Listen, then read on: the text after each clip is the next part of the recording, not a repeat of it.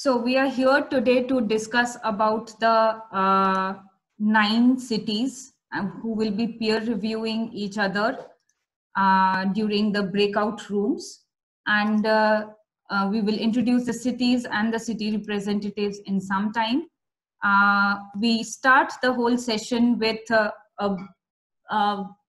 keynote speaker from Amsterdam, with Paul Lecroix giving us some insights from our last event from Paris, and Paul Gerritsen, the director of Deltametropool, giving some welcoming notes and telling us about the new planning of it.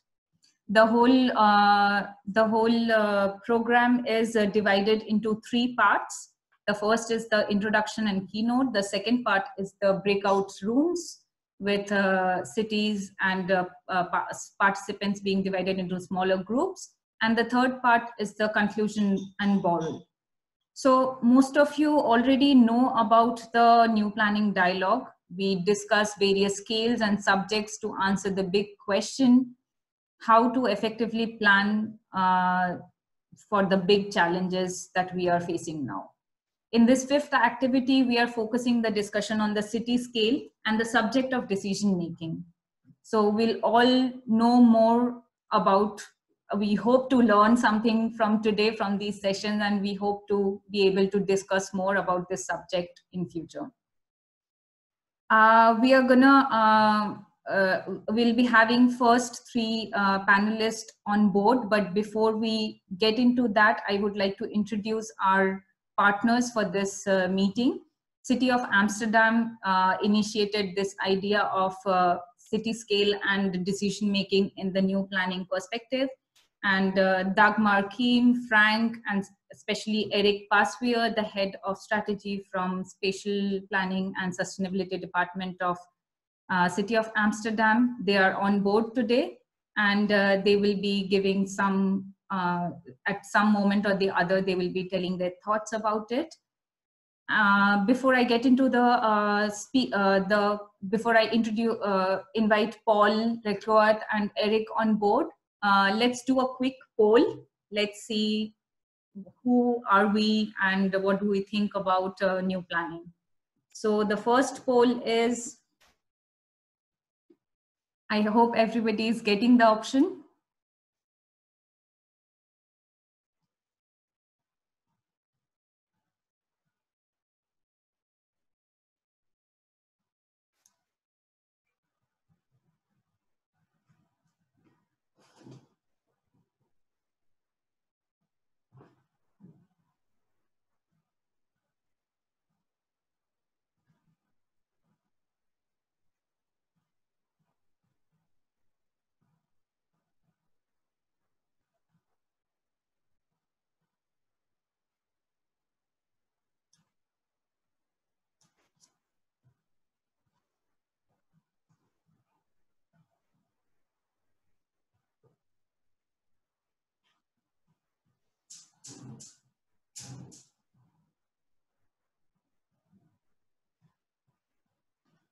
So 44% of the viewers today are urban planners or designers or architects.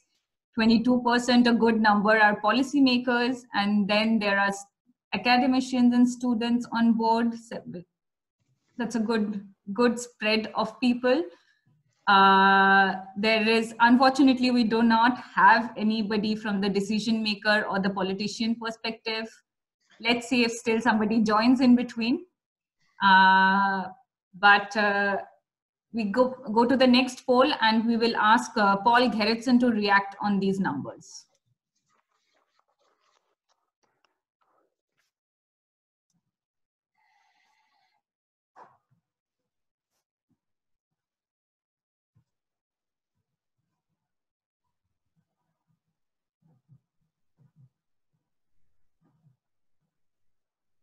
So what do we think about new planning? Do we think it is something that we need right away? We need to change some thinking. We need to take some decisions on the city level or in other scales to cope with the current environmental and societal challenges. There are a lot of demands right now, a lot of pressure on the planning system. and inclusiveness and more integration is certainly needed. That's what I think, but let's see what everybody votes for.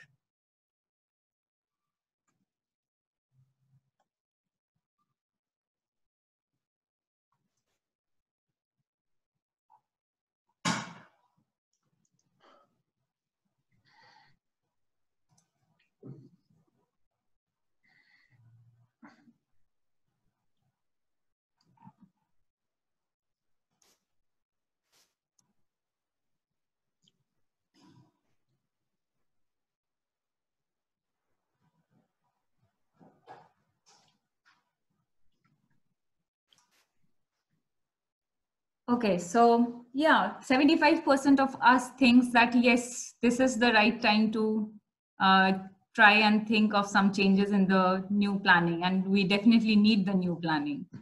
So I hope today, at the end of the day, we would like to have some answers how to do it.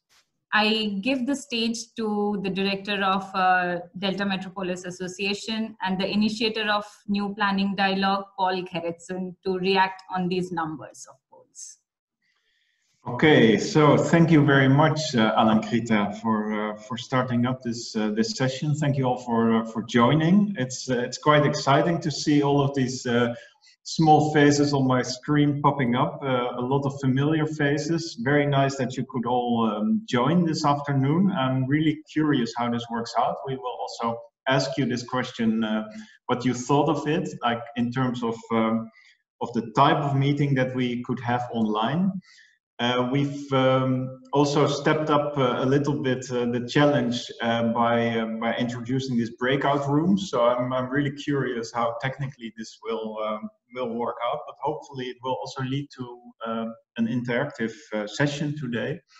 I'm quite surprised by your answers in the last question of polling. There obviously is one person who normally I would immediately address in public, who said, no, we don't need any change of paradigm. But online, this might be a little bit too difficult. But what is maybe even more striking is the result that there is actually nobody who doesn't know about whether we should change something. And that is actually a pity, because today we're here to discuss discuss this issue, and it would be nice if you're sort of curious to understand what direction we need to take. But perhaps we should do the poll again at the end and see if something has changed. I want to just introduce you a little bit to the kind of thinking we had when we started the new planning. But also more specifically to the subject of today. We will have other introductions as well, but I think it's nice to give you a little bit of context. In the Netherlands, in the Dutch context, and I think it's very nice that today we again have attendance from all over Europe, so that's also very nice, very welcome. So it's also very nice to introduce a little bit of the situation in the Netherlands. In the Netherlands, just a decade ago, the communist opinion was that the Netherlands was complete. Everything was in place, everything was thought about. We just needed to do a little bit of maintenance, and then most things will be fixed for the future. So in that period, we decided that a dedicated department for housing and spatial planning was no longer needed, and that the responsibilities for thinking about planning and making visions was much more put towards the provinces and the municipal level. However, now, a decade later, Parliament just recently has demanded action again on the national level, has demanded from the government that there will be a new department for spatial planning again. And that, of course, is because we have these enormous challenges which have direct and also visible impact on the living environments of people. And in that sense, there is a lot of attention more again for thinking about the future and trying to cope with the consequences.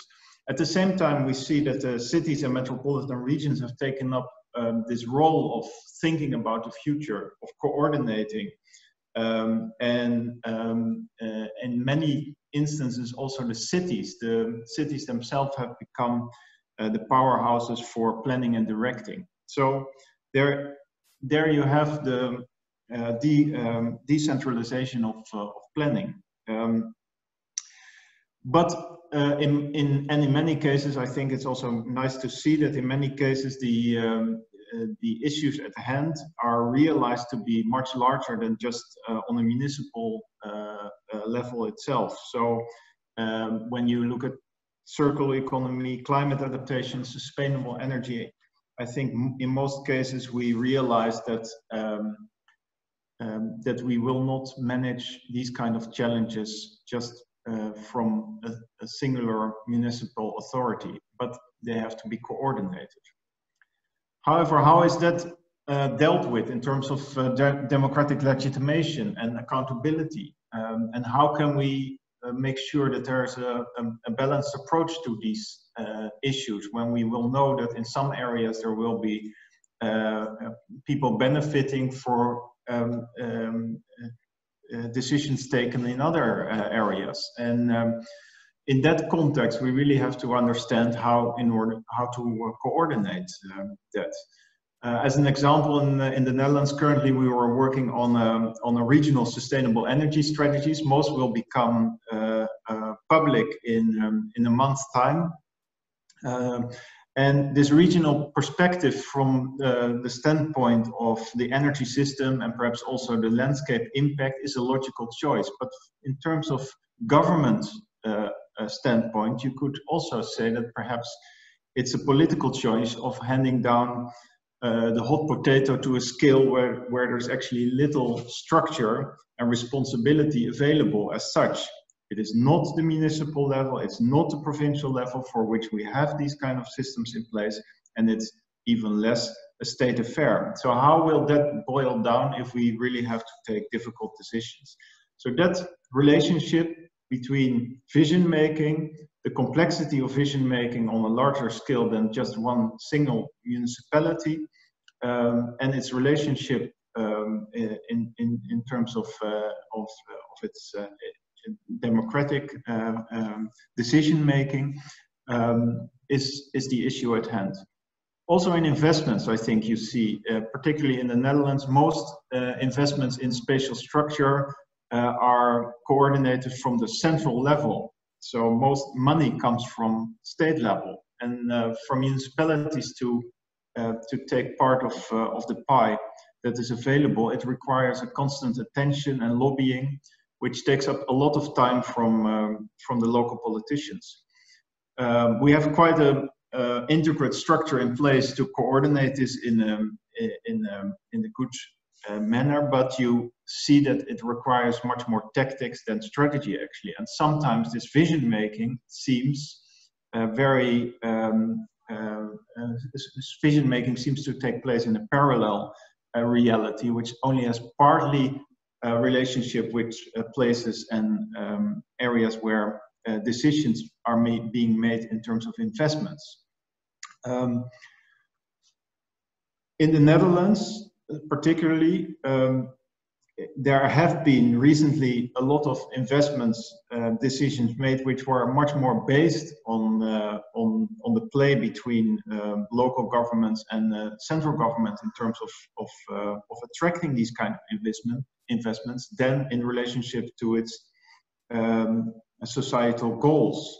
Particularly, we've seen recently with very expensive infrastructure decisions that once the infrastructure is delivered, you wonder what was it actually, why we were deciding in the first place to have this infrastructure in place. So the project has gained its own goal and life, and seems hard to understand afterwards what was actually the reason for that. Perhaps, of course, this is a problem of all time, but I think confronted with these big challenges of climate adaptation, of energy transition, all of these big societal challenges that we have, we require a more effective planning approach, and the margins for error are diminishing all the time. So in this context of a much more integrated process of interscalar and multidisciplinary and community involved kind of planning, which happens on the local and regional scale, it has also a big danger of leading to better plans, but at the end with less impact and potentially more disappointment for the future down the line. Of course, I think recent effect of the Corona crisis, you could also say, is maybe a wake-up call in that respect. I think, especially in terms of the Dutch context, it seems that next to all the very negative impacts and all the suffering that it has caused, it also has led to an enormous re-evaluation of the city and the direct surrounding of people living in there. So we suddenly realize what the quality of green open spaces in your direct vicinity are, and we suddenly realize what the quality clean air can be, and that we can have in the close vicinity the vital infrastructures and services. So I think, I hope at least that with this sudden realization of how important our surroundings are, this could lead to a new starting point in thinking about how to deal with planning issues and form a good starting point for attracting more attention towards that. Also today, of course, I mean, this is an experiment, this first online version, but of course, it's also very interesting to see that we can have this international interaction, hopefully going on later on, just by sitting behind our own desks. I hope we have a very fruitful day and have a good outcome. And I want to give the word now quickly to Paul Lecroix. We had a previous meeting of the new planning dialogues at your office in Paris. Looking back, it seems almost impossible to realize that we were so easy on that meeting, all of us in Paris. We had just learned that we should not shake hands, but apart from that, we just were there quite relaxed, traveling from all over Europe.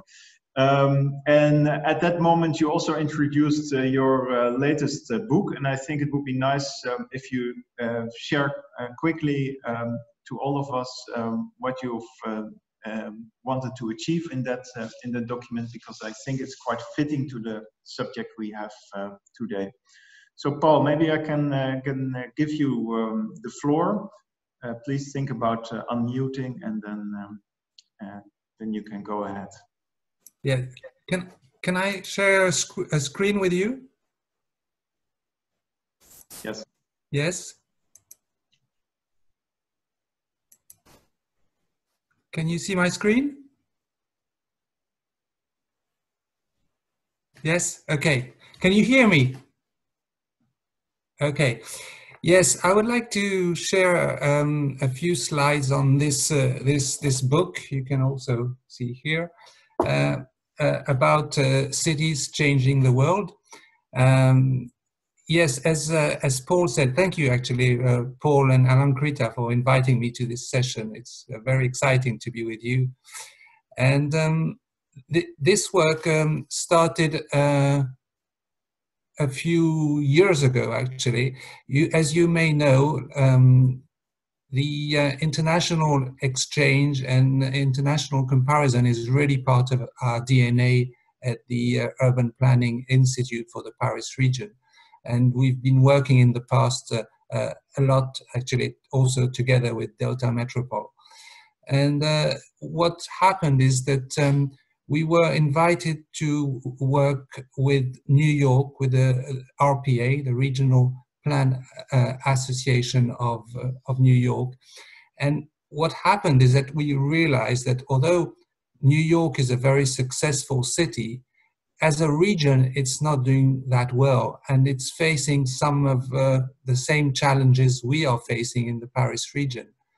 And as you can see on the slide, the rising cost of housing, the suburbs that are not doing very well, they're shrinking in New York, the vulnerability of the city region. You know that New York has been through quite a few crisis, including the Sandy hurricane a few years ago. And to face this situation, the institutions are really not up to standard. And as you may know, the New York region is split by 3 different states, and the governors hardly speak to each other. And there are very many counties and about 800 municipalities, and getting all of them to work together on a vision is almost impossible. And that's why the Regional Plan Association was created in the 20s to bottom up, to try and create this vision and also bring action and push and advocate for action. And so we thought that as we were together with other cities like London, Tokyo, São Paulo, and others around the table, well, we thought maybe there's something to look into and see why our city regions are really facing major issues at the moment. And so this is a picture from Tokyo, and although you sometimes think that Japan is a very prosperous country and that Tokyo is doing well, they're quite worried about the future. The population is declining, as you know, but also the economic position is not that stabilized, with China pushing a lot. And so this is work done by the Mori Memorial Foundation, and what they built 4 different scenarios, and what they found out was that if you don't want this stormy scenario to happen, there are lots of different steps to take to reform the whole planning system of the city. Another example is London. London has often been a model for us in the Paris region, because since 2000, London has got a regional government, and this governance has got a vision and has got some strategic plans to make this vision happen. But in fact, what we've been seeing in the last 10 to 15 years is that London is getting increasingly unequal. It's probably the most unequal city in Europe now.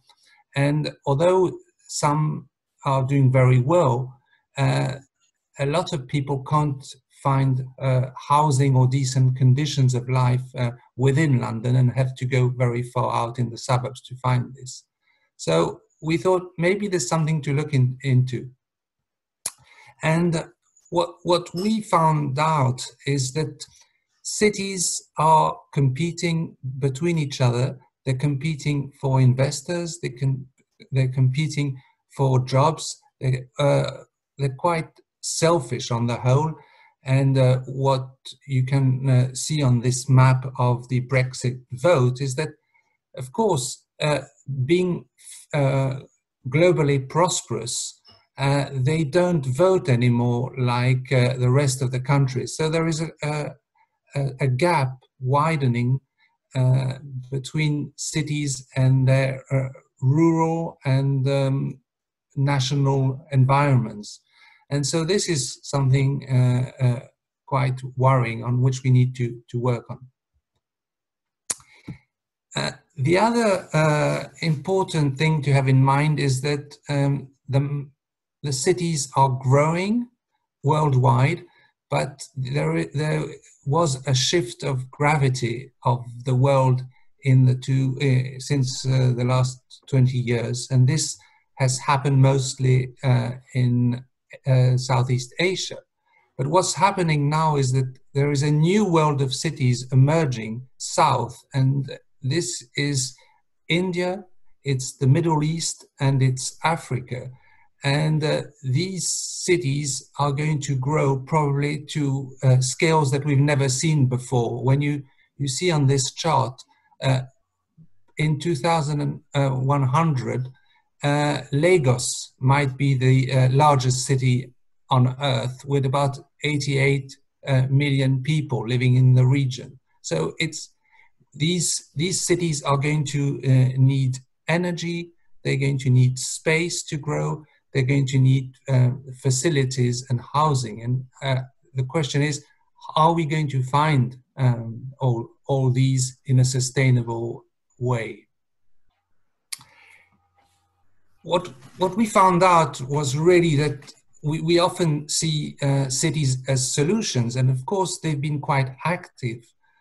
City governments have been active working on climate change and other issues. But in fact, what you find out is that cities are still drug addicts. They are addict to energy, cheap energy, and mostly fossil fuel energies. And so they are capturing a lot of the world resources, and they're also capturing a lot of the world wealth.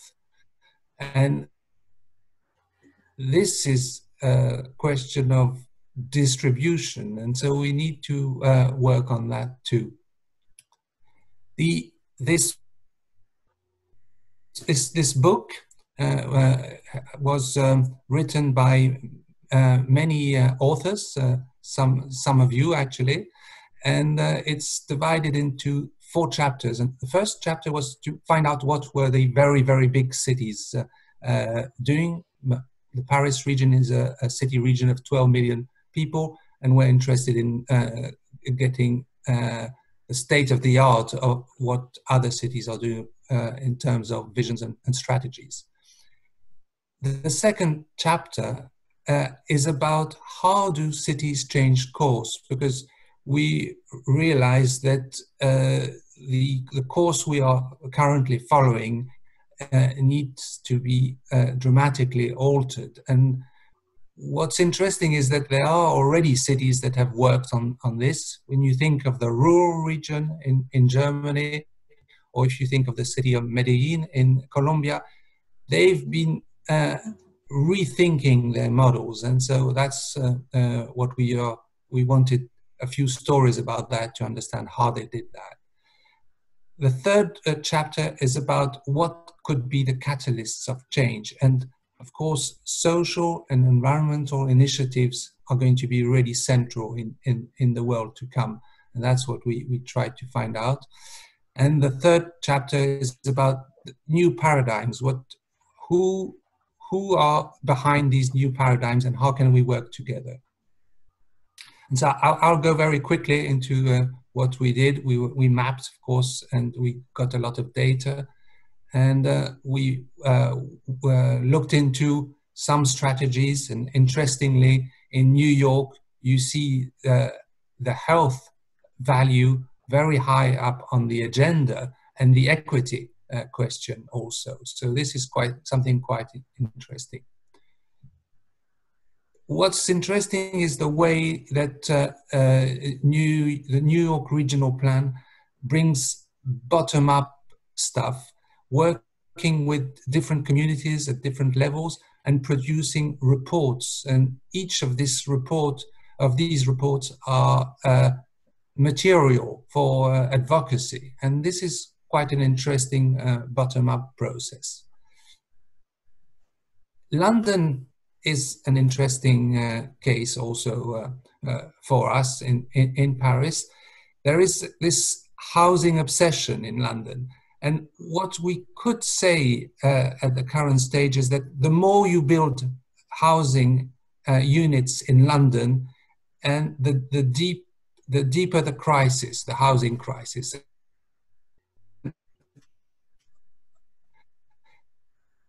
The question is housing stock and housing and building with the needs of the people, not just affordability, but also the size of housing, the density, which is probably too high in many developments, and the overall design.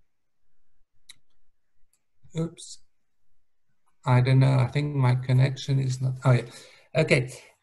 Another interesting case, of course, is Medellin in Colombia, where there was really work done on what they call social urbanism. And they developed new concepts in the 90s within their strategic plan process. And they worked a lot with different communities. And what they imagined as a concept was the learning city, the city that was a place to learn and to how do you say, train a new generation on about having new skills. And this was developed through these bibliothèque parks, library parks, and also the system of transport, cheap transportation, and also a lot of integrated work in the neighborhoods. And this has been really successful because when you imagine that Medellin was a place 30 years ago where the narco, the drug gangs were really controlling the city. Now it's a city where, of course, there's still a lot of poverty, but there's much more hope because it was done in quite an integrated way with the communities. Another interesting aspect is we designed in the 60s and 70s our cities around cars, and here you got a picture of Seoul in Korea. This is the functionalist vision of the city that we had just 30 years ago, and it's been very difficult to move to another direction. Seoul started by in the early 2000s by getting rid of an urban highway right in the center of the city to rediscover this river that was the birthplace really of the city. And it's really been so successful that now Seoul is really moving away from the car-oriented city, and a lot of cities are moving in that pathway. And I think this is an interesting reflection for all of our cities. Of course, we are becoming more and more Dutch all over the world. We are developing bike-oriented development. And it's not just bike lanes, it's not just bike facilities, but it's also imagining the housing and the facilities and the retail that can be accessible by bike. And so it's also the scale of the city, which is different from the car-oriented city. So this is also an interesting thing for the future. Sorry, I'm going very quickly because I don't have much time, but we can discuss about that later. Another thing we've seen was a lot of cities are involved in repairing ecosystems. And in the Great Lakes, a lot of cities are working, creating new wetlands where there were paved parkings. They are working on eco neighborhoods with water systems, natural water systems. And you get, of course, still cities like Copenhagen, where the green structure, and I think you're quite good at that in the Netherlands too, the green structure is all as important as the grey structure. And this is really something, at least for us in the Paris region, that we need to work on. Of course, the social crisis is probably the most important thing at the current time. And what we really need to work on is the housing policies. That's something really important, but also the transport policies that are need to be also socially oriented. What we found out was that the cities that have a very long-term vision of their housing policies and strategies, such as Vienna or cities in the north of Europe, are doing better than the cities that have privatized their social housing stock and their social housing agencies. Cities are also working more and more, this is the last chapter of the Cahier, working more and more together. Unfortunately, in the Cahier you'll find this chart in English, but it's just to say that they are cooperating at a larger and larger level, but often this is just working with, how do you say, in French you would say, working with people like you. It's not so much sharing with regions that are not doing so well. It's usually cities that are fairly wealthy working together and lobbying together. But we really need to work at different scales. Of course, this is the Nordic Baltic space. Peter Austin may comment on this. It's just the idea that we need to work more closely together between cities and at different scales, not only to share our experiences, but also to have common agendas and have action plans where we really act together, and with or without our national governments. And oops. And yeah, this is the idea that Paul, you mentioned earlier. We really need to work at a wider regional scale and make sure that the hinterlands, which are not hinterlands, which are really rural areas of themselves with their own identity, their own culture and their own economy, but some of them are not doing very well, and they need to be working more closely with the city networks to make sure that the food which is produced there is also consumed there. There needs to be more balanced and more regionalized economic system.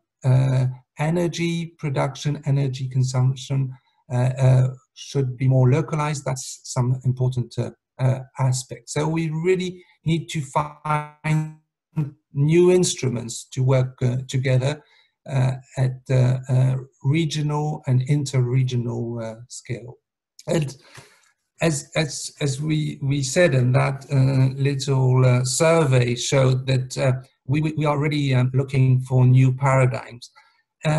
What's interesting is that in the 60s, many of you know about the Buchanan report on the car and the city. And in those days, they were in a situation where something completely new was going to come massively in the cities, and you had to rethink completely the organization of cities. And I think we are probably in quite a similar situation where the changes are so massive that the digital revolution is coming.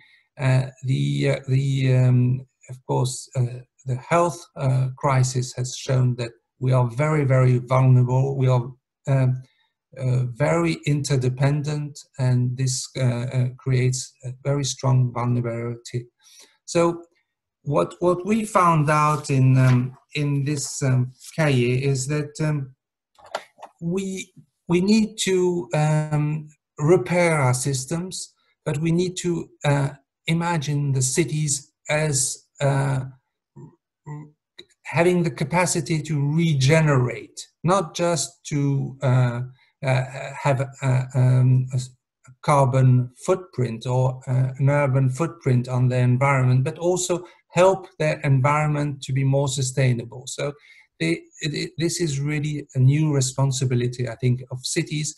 Is they've been consumers, and now they need to be producers of new sustainable environments. And they also, of course, have got a strong social dimensions, social role. They are very important for education. They are very important for interacting, for people interacting together. And this role is not just at the city level that they need to play it, but it's at the regional level more and more, I think. Well, these are a few reflections. We can talk about all that later on. So I'll stop there. Thank you very much. And this book is available on the internet. You can download it on our website for free. Thank you so much, Paul. This was really good overview. I have read the book personally, and I think this is a really good opportunity for everybody to understand what is happening around the whole world. And the relations that you mentioned with New York is certainly nice for everyone to know. I hope I won't take more time here because we are already going a bit ahead of time. Maybe I will drop a link to the book for everyone when I'm addressing the participants so that they can find the book and order it or something. Thank you so much. You're very welcome. Now I would like to invite Eric Pasveer from the city of Amsterdam. He is the director of strategy from Sustainability and Spatial Planning Department. And he's the keynote speaker for today. He would like to share his experiences from the city of Amsterdam and the city of The Hague, and how decision-making process and city visions go hand in hand. Eric, it's up to you. Thank you. Okay, thank you. I think you're supposed to start the slides.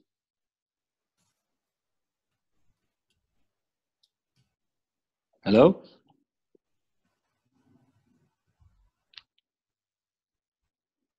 I'm putting it, Eric, 1 minute. Okay. So first of all, thank you very much for the invitation and all the work that has been done. This is the last sheet. Can you put on the first sheet? Okay. By the Deltametropool Association, and thank you very much, everyone, for joining this meeting. These are challenging times, of course. Also, in terms of our capacity to collaborate, there are times where tensions rise, where borders become more and more important, where at the same time cooperation is needed. So thank you very much, everyone, for joining. Actually, I'm not a director. I'm simply a head of strategy, which is a nice job as well. And I've worked in The Hague previously. Today, I work for the city of Amsterdam. To say that I'm keynote speaker is also a big of an exaggeration, and I personally am very much interested in the peer review part of this meeting. So I made some slides as a quick introduction indicating what I think would be interesting to discuss in the working groups. So can I have the next slide, please? I think from Amsterdam, The Hague, and the other big cities in the Netherlands, we can speak about a very strong tradition of city planning. It's important to note that this is a tradition. This is a tradition. It's part of our DNA. We've been done this as a professional group for generations' time already, and it started. I think it's always arbitrary to pinpoint a starting point, but it started, to my mind, in the National Housing Law in 1901, and it's a peculiar law because I think this is the legal foundation of urbanism and urban planning as a profession, but its foundation is in a housing law, not in an urban planning law. And the housing law of 1901 in the Netherlands, but I think there are similar legislation in Northwest Europe, elsewhere, and also in the Americas. But in the Netherlands, it contained of three important foundations. One is the law, of course, is about housing. So it defines urban planning in terms of mass housing, of the housing issue. Secondly, it defines urban planning in terms of urban expansion. And thirdly, it allows for a very big, and after 1901, rapidly growing commitment and position for the public authority, especially the local public authority. So you could argue that we started the century ago in urban planning and in vision making for cities in these three terms. And the fourth issue, the fact that urban planning was obligatory, made it urban planning to an institution. The law contains many obligations, and the main obligation that I shortly will introduce today is the obligation to make a plan, an expansion plan for cities in order to produce sufficient housing and to have this done by the public authority.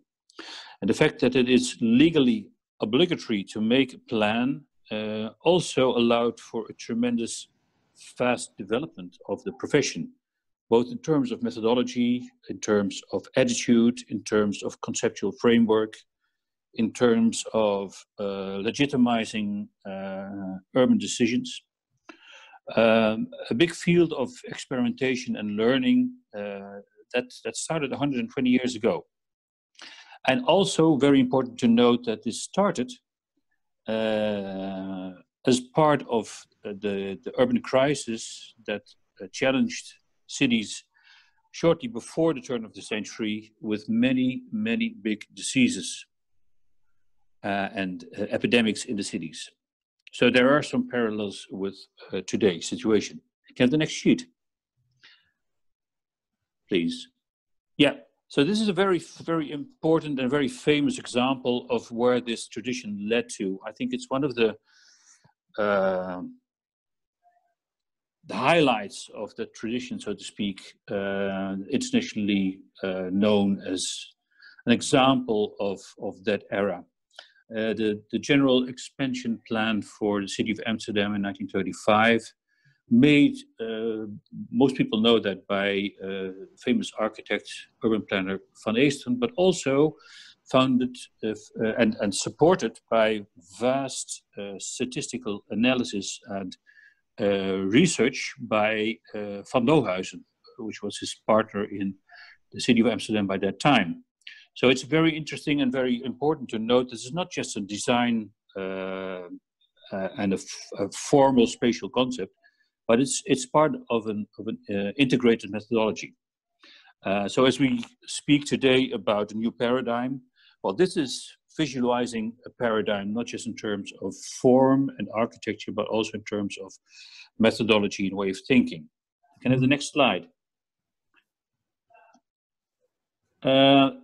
just the 5 points that I find striking and as basis for comparison with today.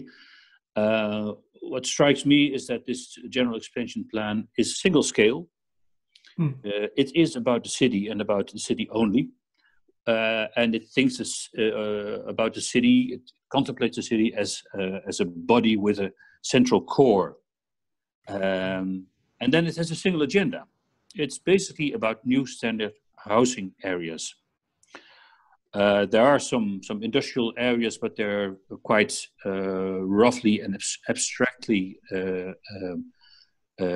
planned in this plan, but the main focus is about housing and about standard housing only.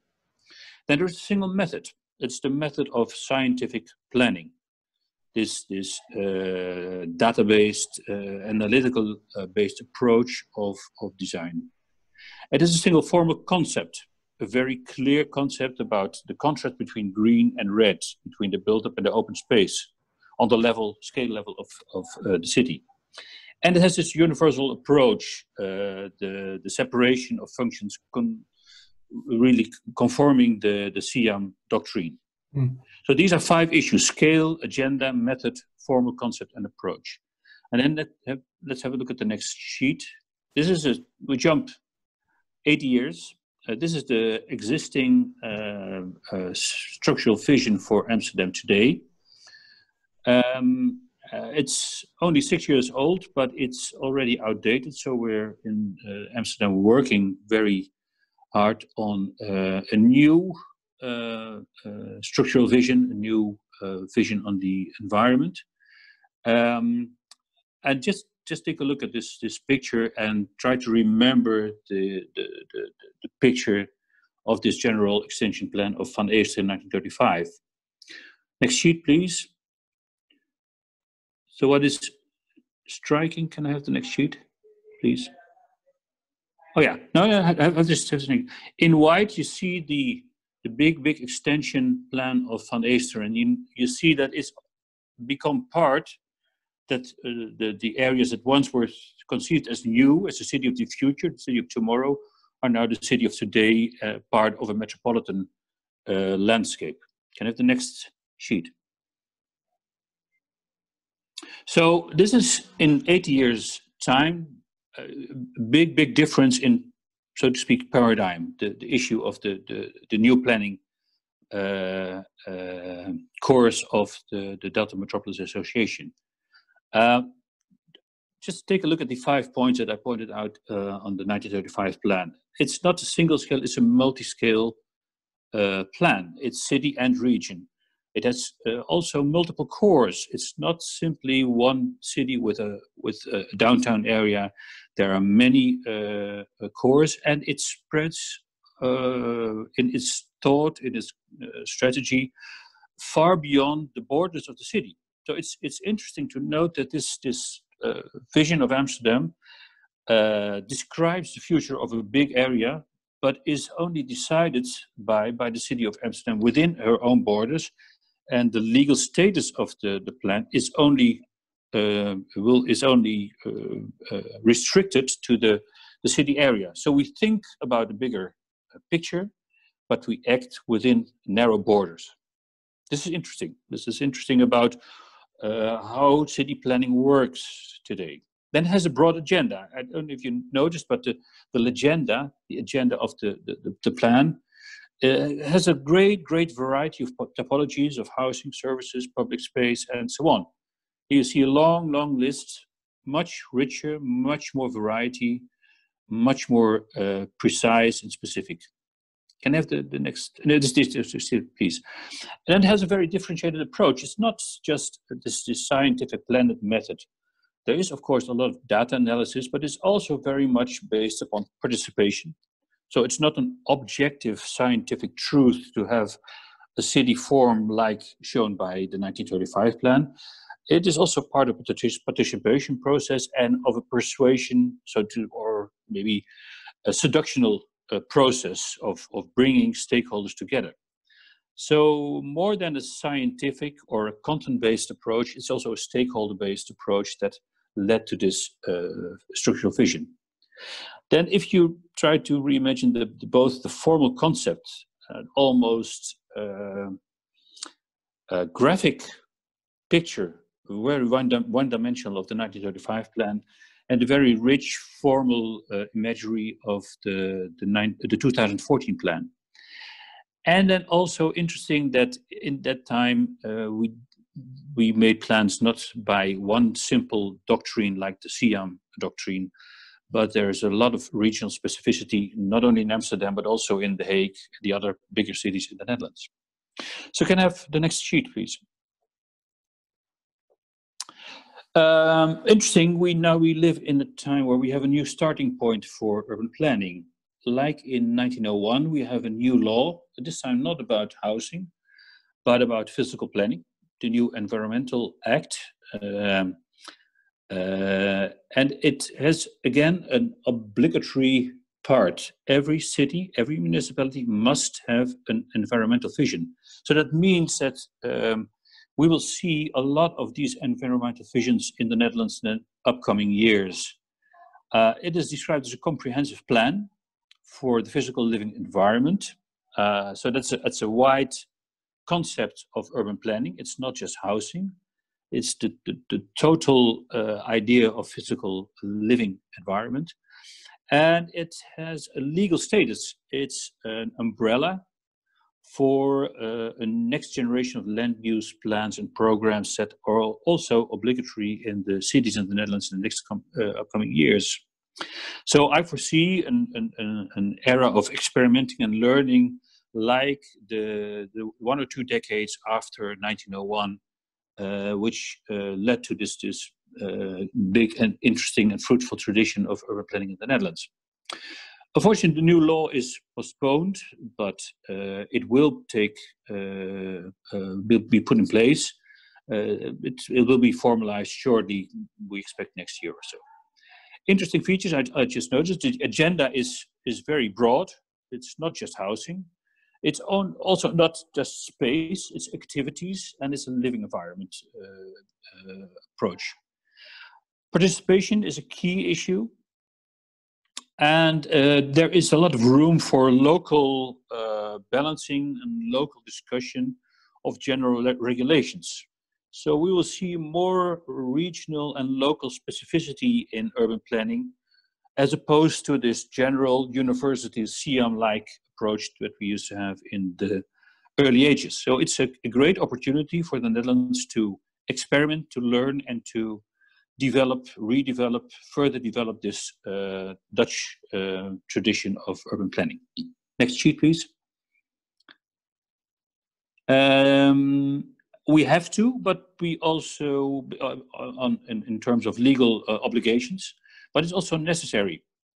All cities in the Netherlands, like I think almost every or practically every big city in the world, has a number of challenges in common with the big cities in the Netherlands. The Paris Agreement, of course, the climate change and the energy transition, big migration issues, segregation, the necessity to transform the transportation system from a car-based system towards public transport, rail, but most of all, pedestrians and bicycles. Transformation of the economy as well, digital transition of the economy, but also circularity. And different levels of scale of thinking and acting, metropolization and globalization as part of the reality of cities today. And the way we do things more and more, I think, necessary, inevitable, is to work with stakeholders to democratize the planning, which is, I think, a challenge vis-a-vis the market approach that most cities also take. Can I have the next sheet, please? And this all with addition of the corona crisis that I think binds us globally together. Next sheet, thank you very much. So the next generation city visions in the Netherlands, I'm just having 5 questions, and I hope that the discussion of today will help at least me, and I hope all of us, a little further in thinking about it. Which is the scale of acting and thinking? Is it a single scale approach about cities, or is it a multiple scale approach from metropolis to neighborhood?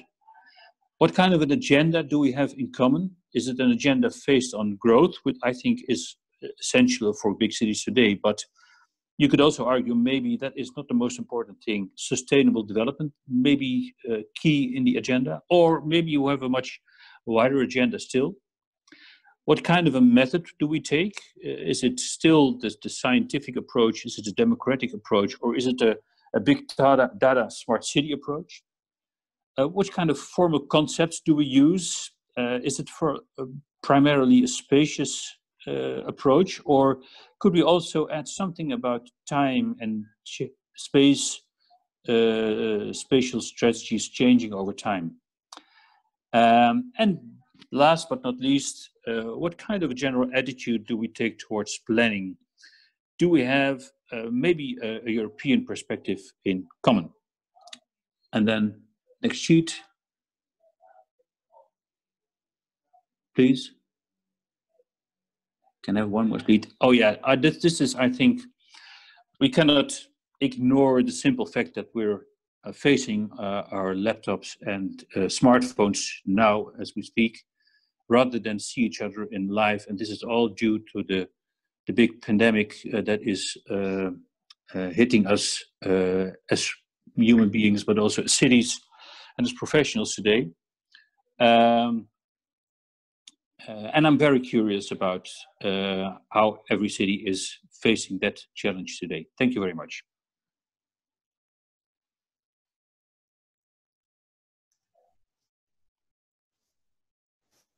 Thank you very much, Eric. I think it was quite clear and quite crisp with the variation from what we used to do earlier and what we are doing now. Maybe you already mentioned that it's a new time, that things are changing, there's a new planning paradigm already, but I'm still hoping that we still need to improvise more. And how do we do that more? We find it out in these kind of dialogues. And we hope to learn from you more in the breakout session. We all know that we are running a bit behind. So quickly, if somebody has any question for Eric, maybe should we pick up one question? Anybody wants to raise a hand or something? There is a option to raise hand and put up questions.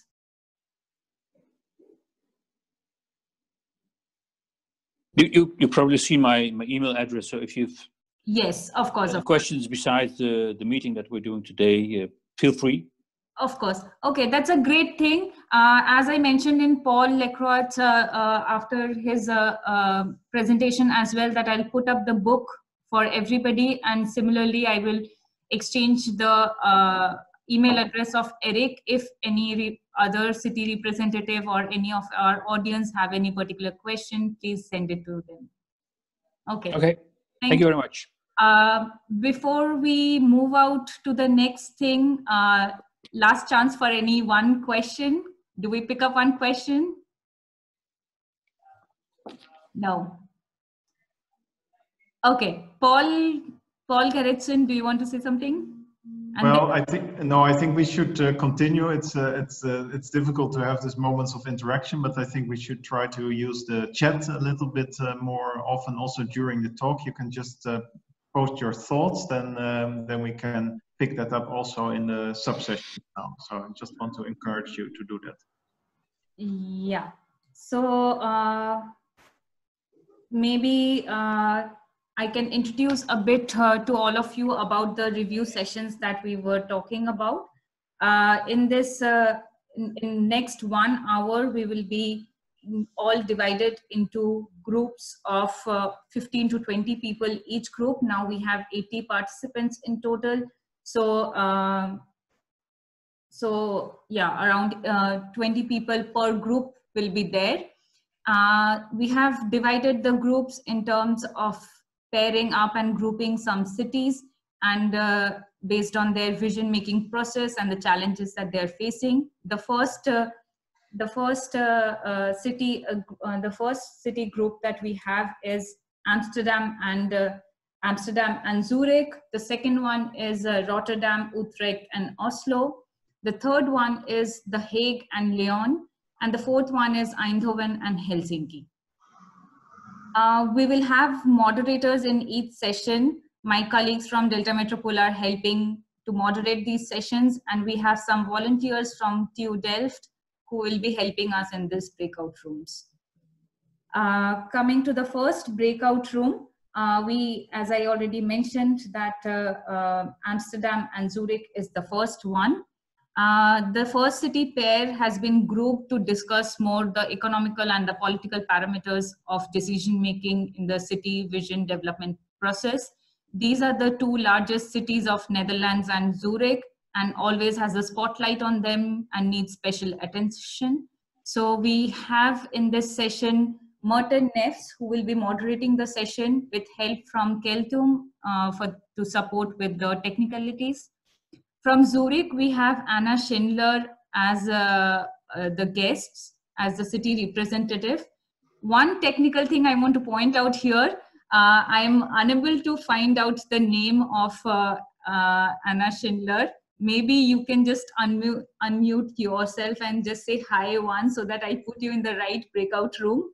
Yes, hi, I'm here. It's not possible for me to change my name because it's a city account. 1 minute, I'm trying to see if I can still see you here. So yes. You're with the name of local admin, right? No. Yeah, STESCA, yes, local admin. Okay, great. That's me. Okay, great. Okay, that works for me. And from City of Amsterdam, we already had Eric, but Eric, I'm hoping he would be joining. I know that he has some other meeting in between to leave, but let's see till how far he can join the breakout room. Then we have Dagmar Keen and Frank van den Bauken, who are working more with the environmental vision for the City of Amsterdam. For the next city group, we have Rotterdam, Utrecht, and Oslo. These are the three cities having a stronger focus towards urban healthy living and having a relation with the regional scale. So they are facing the similar challenges under these themes. And the session will be moderated by Arjen Smits and Rien van de Wal with a helping hand by Surbi. From Oslo, we have Peter Austin. From Rotterdam, we have Gabor Everiert. I think he is here. I'm not sure. I could not find with the right name again. Then we have Dries Zimmerman, we have Marco Den Heyer, and we have John de Ruyter. From Utrecht, we have Joost van Vassen and Kees Verschoor. Kees, for you as well, it goes the same. I could not find you with the right name. I hope you are there in the right session. For the third breakout room, it's Lyon and The Hague. Both the cities are in the same stage of vision making process. They are assessing the scenarios and building up the right research to provide the strong foundation to the vision. So they are going to learn from each other what kind of scenarios they are building up and how they are including the societal partners and citizens more into a participatory planning. This session will be moderated by David Duke, and also it's good to mention that he is already working on Lyon as a case study for his PhD. So he has really good knowledge, and hopefully he will also be able to learn more from them. This will be supported by Vera Lofs.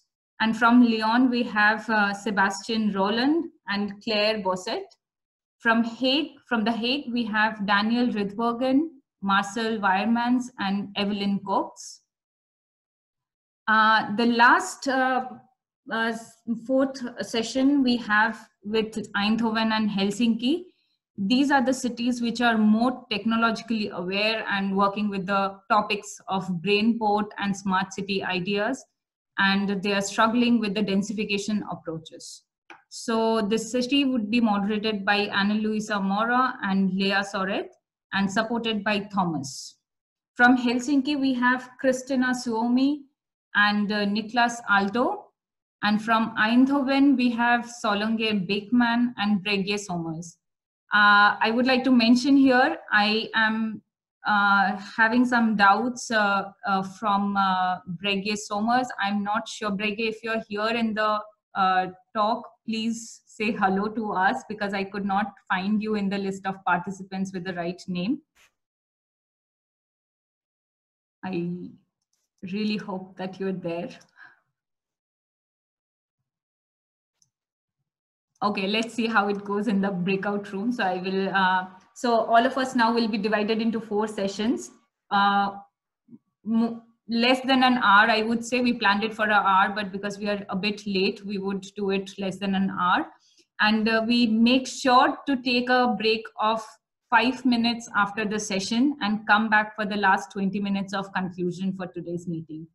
And let's bring a drink with us when we are meeting for conclusion. Okay, thank you so much. I'll ask everybody to join the breakout room now.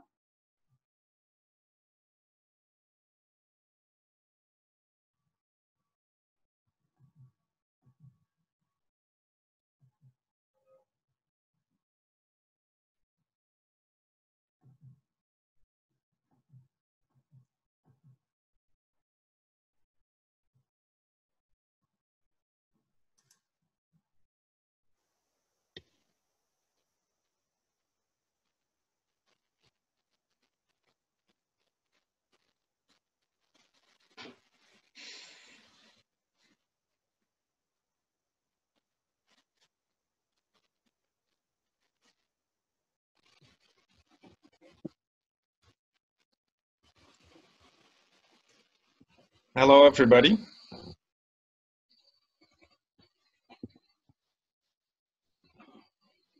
Hello. Hello. I'm just going to quickly check who is here. See if we can start.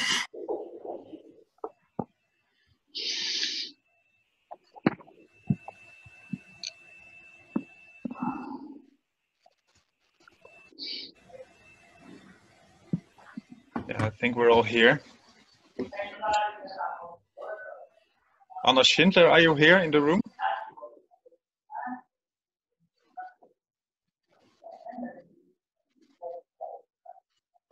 I don't think so.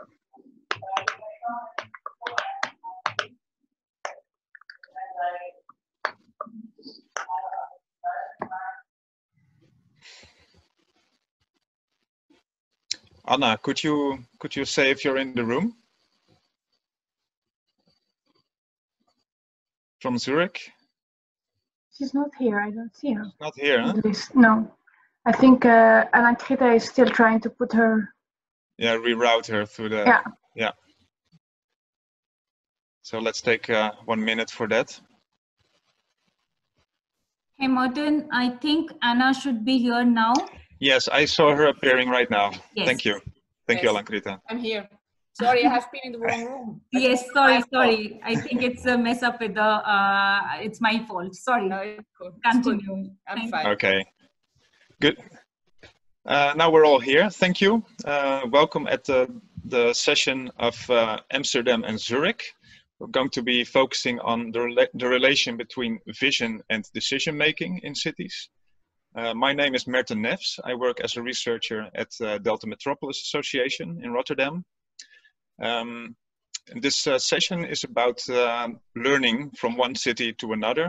It's peer-to-peer, so let's also be sharp and critical, but without losing touch of like being constructive.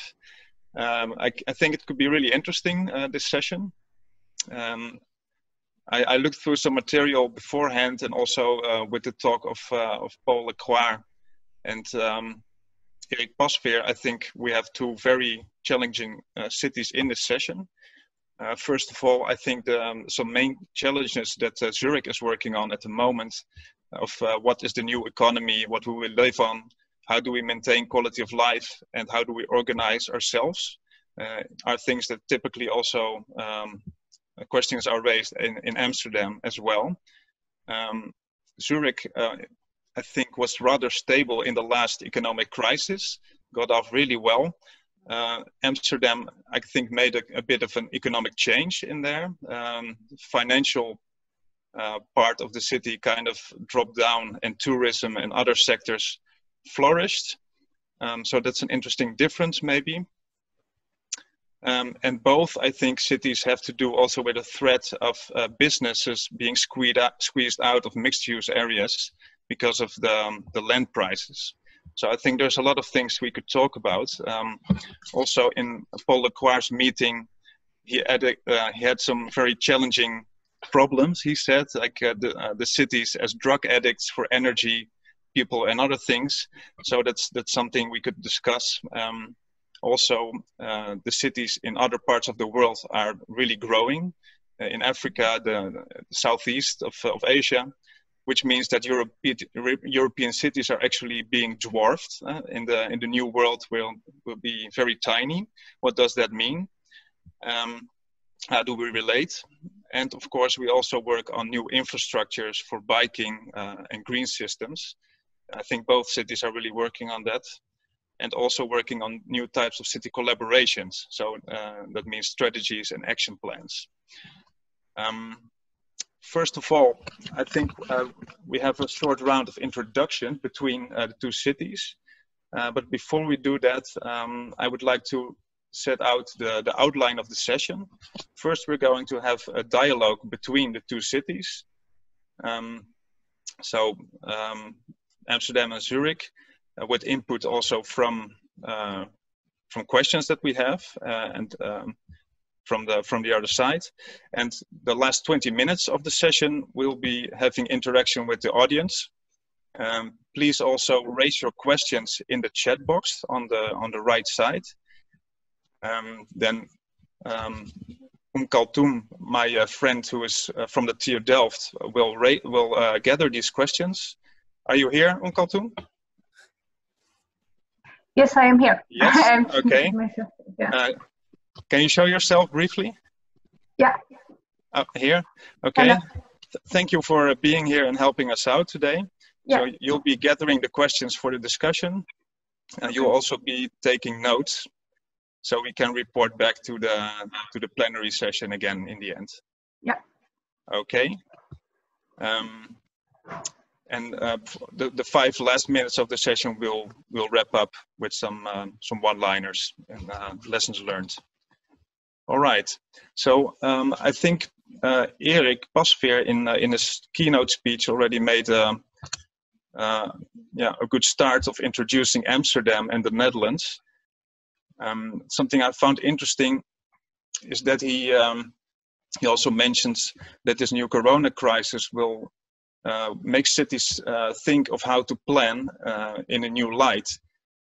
Maybe we can also, things got a bit messy right now, but at the same time, we can reach back to a tradition that we have as far as health and hygiene being main drivers behind city planning and how we do things for on the long term.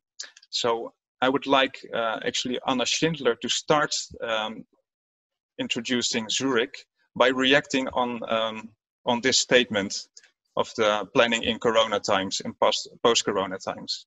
So, yes. And then after that, Amsterdam can introduce. So Anna Schindler, could I ask you to yes. To react on what Erik Pasveer said and yes. Introduce Zurich in about 5 minutes. Okay, thank you very much. I'm glad to be here. As you see, I'm working at home office with nice view on Zurich. So this is like one thing. I think Zurich, I don't know if Zurich will need a different way of planning after the Corona crisis. I think the most important thing right now is how we get out of this economic crisis, because there will be another one. It has already started. You were right that we were quite lucky in the last one, financial crisis in 2008. And I don't know if we will be as lucky this time, because we have a lot of small businesses, we have a lot of startups, we have a lot of also of the financial world that is not doing so well right now. We are taking a lot of measures against that. Let's see, because the economic basis is like the most important fundamental basis for any city. We are a growing city still, and we will still be growing even if we didn't have a lot of people arriving in the last months. We've made a comparison between last year and right now. It's of course because borders are closed, but we are depending very much on people, foreigners coming out of Europe to Zurich, workforces. We have a lot of high-skilled workers. We need them also. And I think this is still the reason because why Zurich is growing. We have made as the only city in Zurich a structural plan on the municipal level, as on the city level. And in this plan, we are trying to show where the city can still grow, because it's limited to its boundaries, it's limited to its borders. We don't have any land anymore, any brownfields anymore. So we are really forced to grow where there's already built. And then we have made a structural plan on the municipal level showing where to grow, how we will deal with green spaces, and how we will deal with traffic and mobility in the future. And I think it's for the first time that we really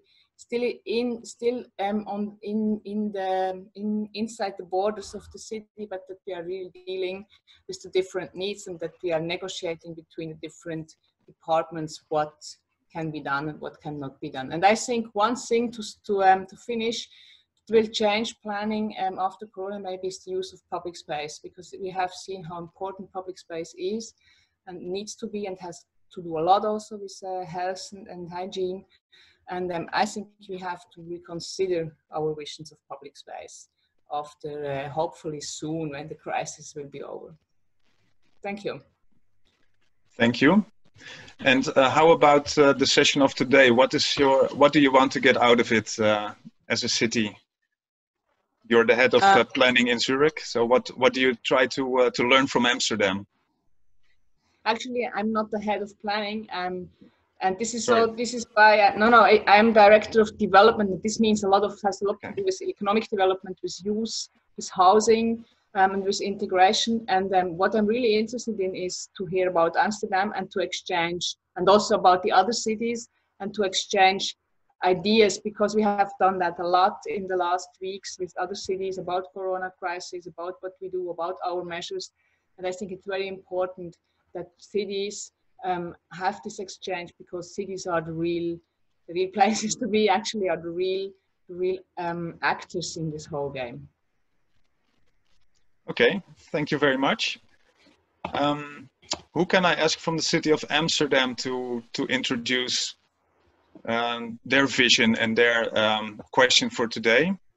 We have, I think, Erik Pasveer, if he's still here. We have Dagmar Keim, European Policy Advisor, Sustainable and Urban Development in Amsterdam, and Frank van den Beuken, Project Manager, Environmental Vision, City of Amsterdam. Who can I give the floor? And we have Enno Abel. Also here. Welcome. Good that you're here. Who would like to introduce your city? Hello, I'm Frank van den Beuken.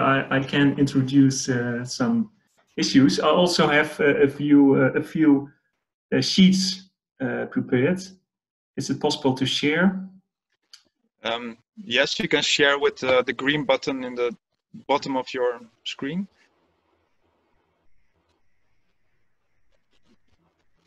Is this? Do you see the introduction sheet? Thank you. Yes. Okay. Nice to be here. I'm Frank van den Beuken, project manager of this new urban vision for Amsterdam. The idea of this vision is that we will approve this in next year, in 2021, and it's as Erik Pasveer has told, it's a more comprehensive vision and plan than the previous structural visions we used to have in Holland. And especially in Amsterdam, we have this tradition of making visions. And the last one, Erik Pasveer also mentioned, was the structural vision Amsterdam 2040. It's from 10 years ago at about. And now we really need a new vision. And that's not only because the national government says every municipality has to make a new vision, but it's also because the old one is not accurate anymore.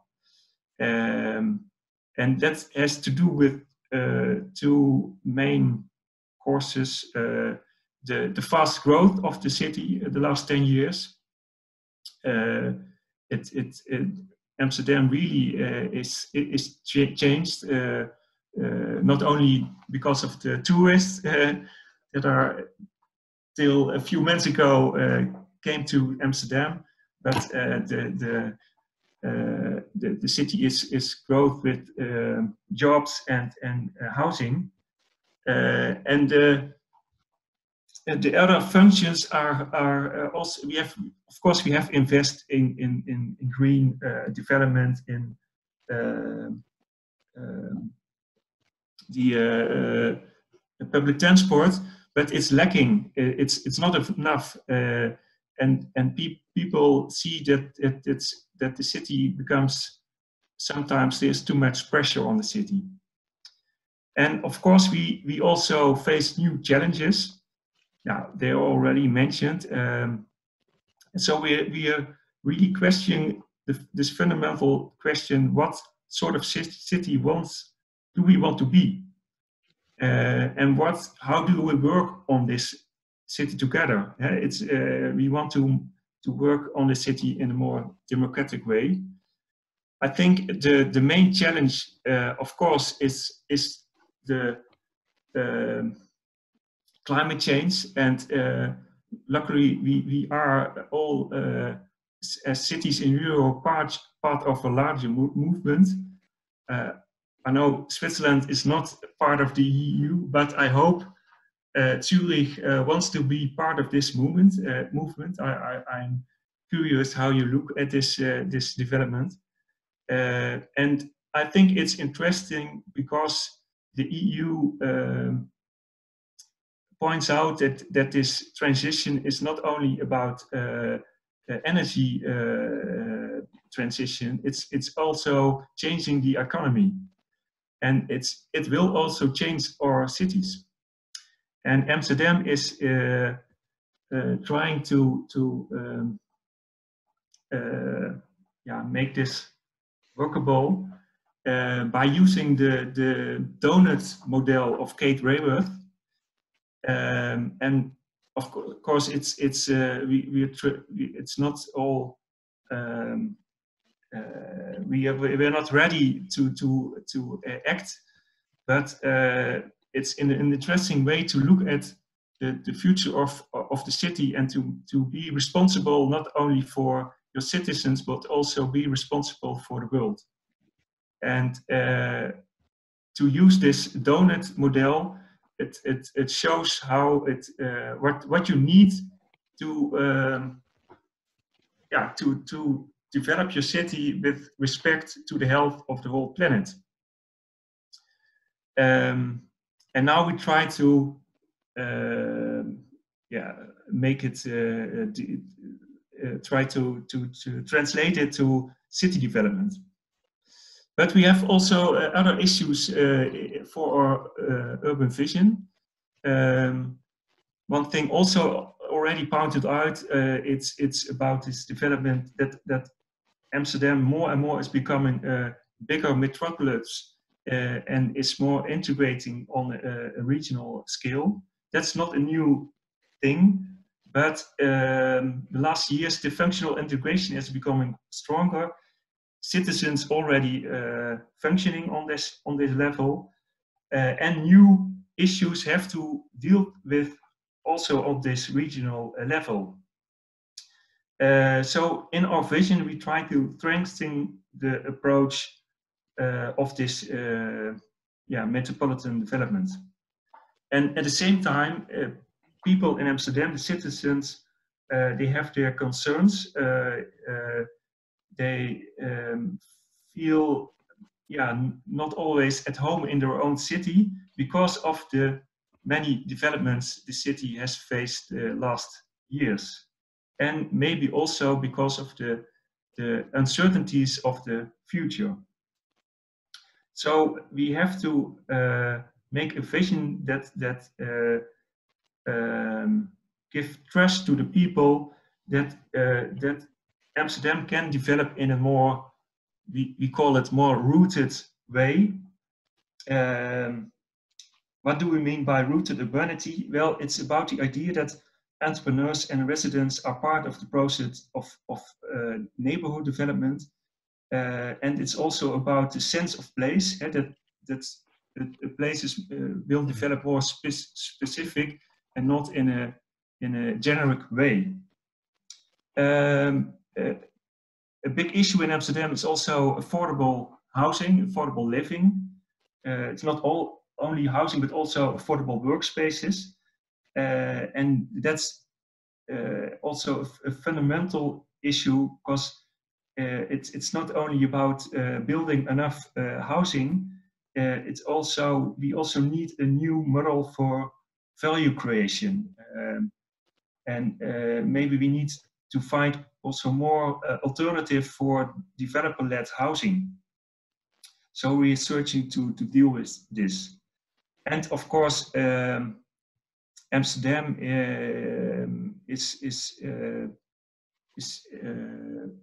and this vision we try to co-create with people and organizations in the city and in the region, and we want to be a co-creating city. And this is an important movement in Amsterdam. For example, we have the We Make the City festival every year, where we celebrate how to co-produce and to work together on difficult urban challenges. And I think it's growing bigger and bigger. So what the issues we want to discuss here, and I think it fits in the issues Erik Pasve earlier mentioned, are three things. The first one is this bigger movement of the Green Deal, and how we can part of that as a European cities and contribute to each other. So I'm curious how the city of Zurich looks at this movement.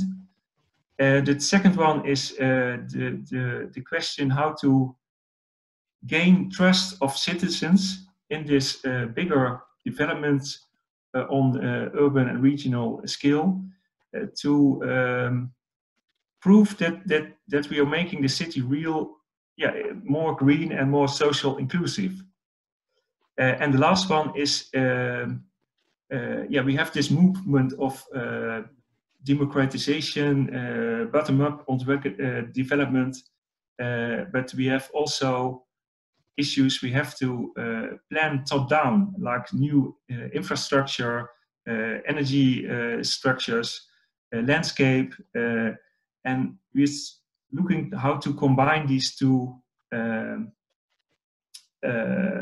approaches. So I hope this gives a short insight of our thinking in our of our new urban vision. Thank you. Thank you, Frank.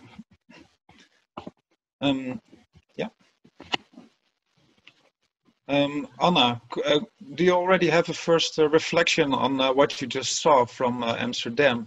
I mean, the growing pains, I think, are very recognizable in both cities, probably, and to reconcile that with sustainability as an aim.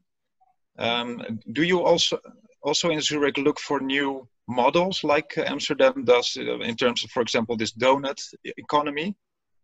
Is that something you work on? Not in the same way. I think we're looking for new models in another way. I'm speaking about maybe the first question you were asking about this Green Deal in Europe. We are not part of Europe, as he has said, and actually due to Corona, all these negotiations have been a bit postponed. This is not good. It's not good neither for Zurich, neither for Switzerland, but actually we have the same issues, and then we are very much into changing also the economy and planning it in with greener visions, meaning that we would like to have it to be like a CO2 neutral in 10 years, not even 10 years. Maybe this goal is too ambitious, but actually we are undergoing a lot of, also in planning, we are doing a lot of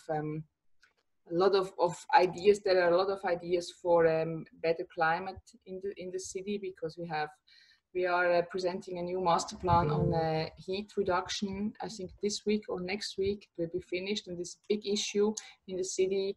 There's much heat in the summer. We need more green spaces, so we are really working on all these issues on the planning basis, with planning methods, but also by regulations or direct democratic system by laws.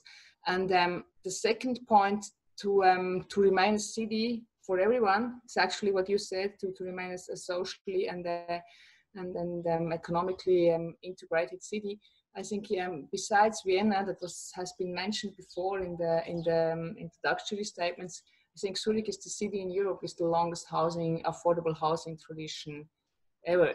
Because we are working with the cooperatives, and we are working on affordable housing, nearly affordable housing. It's almost about 30% of all our housing market since like 110 years. So it's a long tradition, and I think it's a very, very important program. We have a whole policy program about housing. I think it's one of the most important programs also for a sustainable city, socially sustainable city. And there is also a lot of projects and discussion going on. Thank you. These are all kinds of regulation and other top-down things you're mentioning, like strategies? No, it's not. It's not just top-down, because we had also a lot of participation.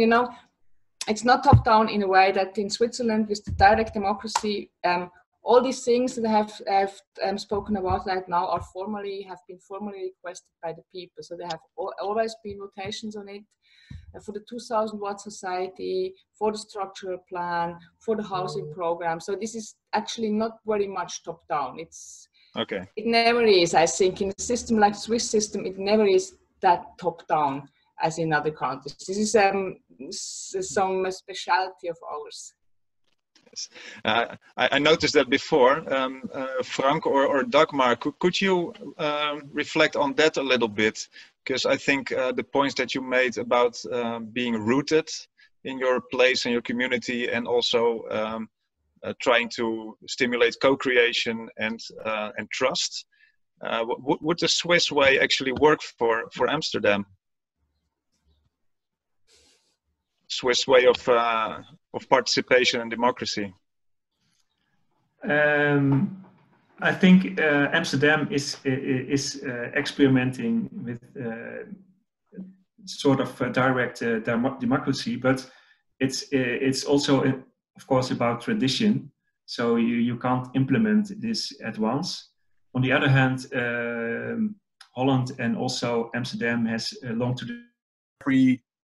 Every municipality got his own alderman, got his own parties and stuff like that, and they also want to score every time, as politics does in general, and that sometimes doesn't even the urge to collaborate or to see what you got to do to make a region stronger than maybe the municipality itself. And we face that in housing, for example. It's not only in the typology of housing, but also the amount. So how many does this village get, and how many that, and how many does it have, for example. The cost that, or at least the benefits that comes also with housing and working, do you share that together, or is it just simply, and I think that's also a question that Oslo and its surroundings have maybe themselves.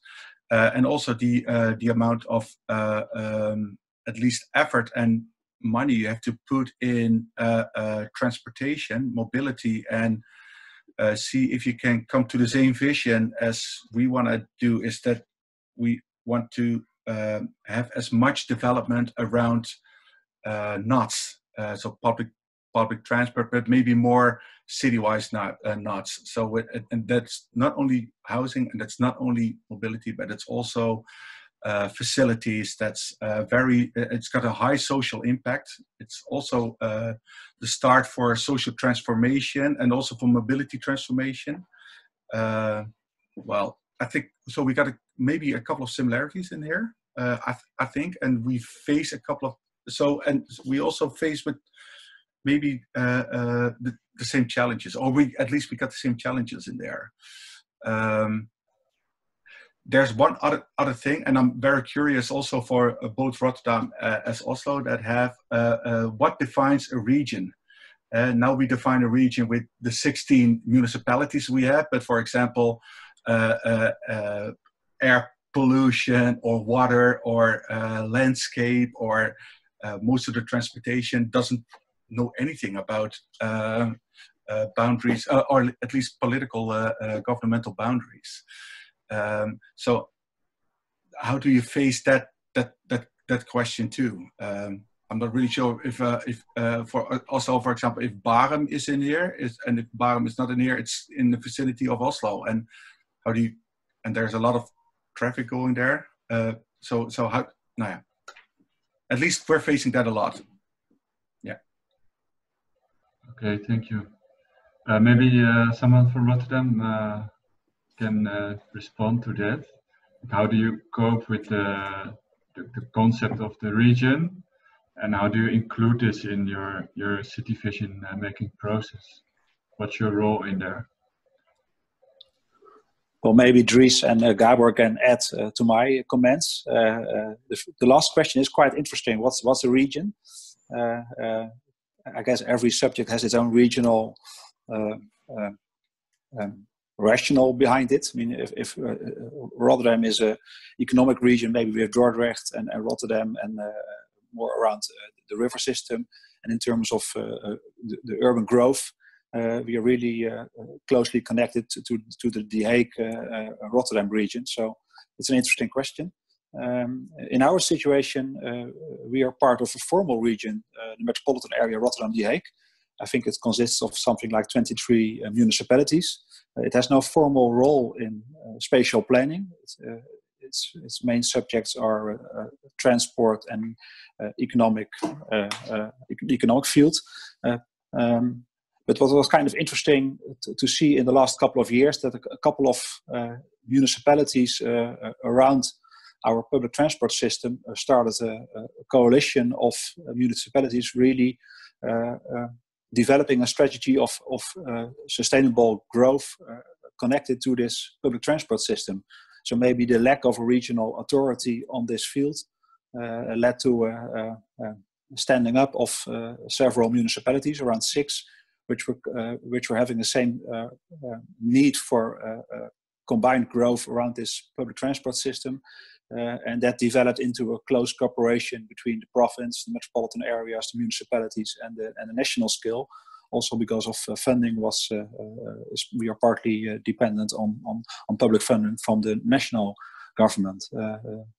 So there was a kind of interesting development in our region, that municipalities started to cooperate on its own in a kind of an alliance to together address also the need for growth in mobility and sustainable growth, and find each other on this subject. So that's basically Dries. Yeah. Maybe, I was thinking about that example as well, because Peter, I found your story really interesting, but it sounded quite, let's say, top-down. I don't know if this is really the case. Of course, these negotiations, as you said, are very political. And the interesting thing about the municipalities along a railway line themselves coming together and almost organically or bottom up, let's say, making an offer to the higher authorities was actually, I think, really interesting in the Netherlands as a sort of case how municipalities can together take control as well.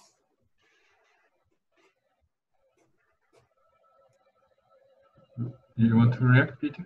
Yeah, it's an interesting comment. It's a fair comment, I think. This relates to the way responsibilities are allocated to the different levels of government, of course. The main corporation across our metropolitan area, as I said, actually from the early 1990s, was on transportation. Oslo and Akershus set up a joint transport funding agency, which is using road tolls around the whole city, as you probably know. It's generating 300 million euros every year when the roads are working. At the moment, they're not, but this is an unusual situation. But that has been a very strong basis for collaboration at the regional scale. The municipalities are not involved. They have no responsibility for public transport. But they are land use planning authorities, and we have always, at the regional level, been concerned to encourage the municipalities to build in the right place. But of course, the landowners locally, they have other ideas, and people like their big spaces in the gardens, and it doesn't always work.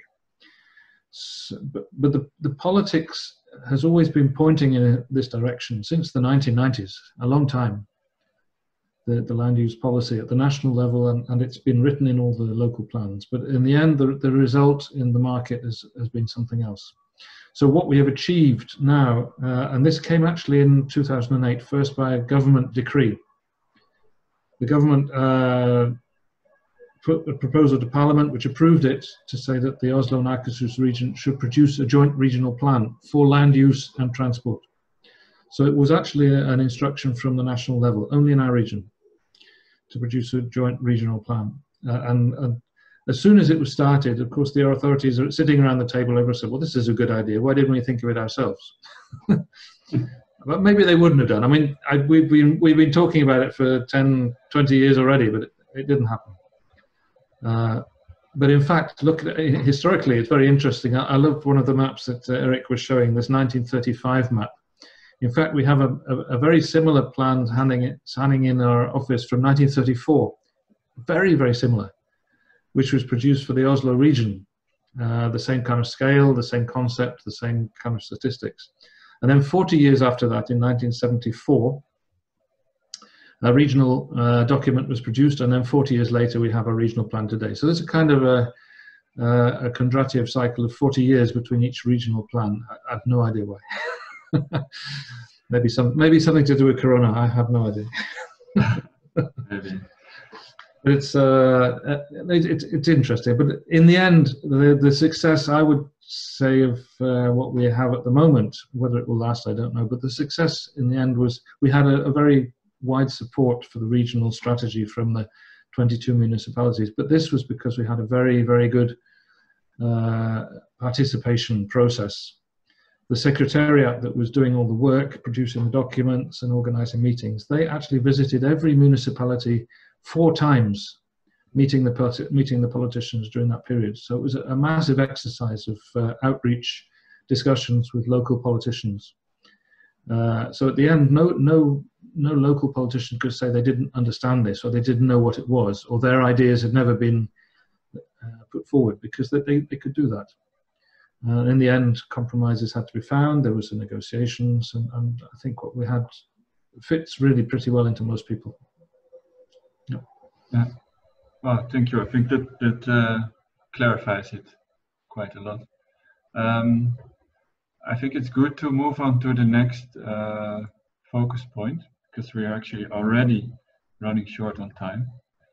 It goes quite quick in this video format. Rien, can you take up the next point?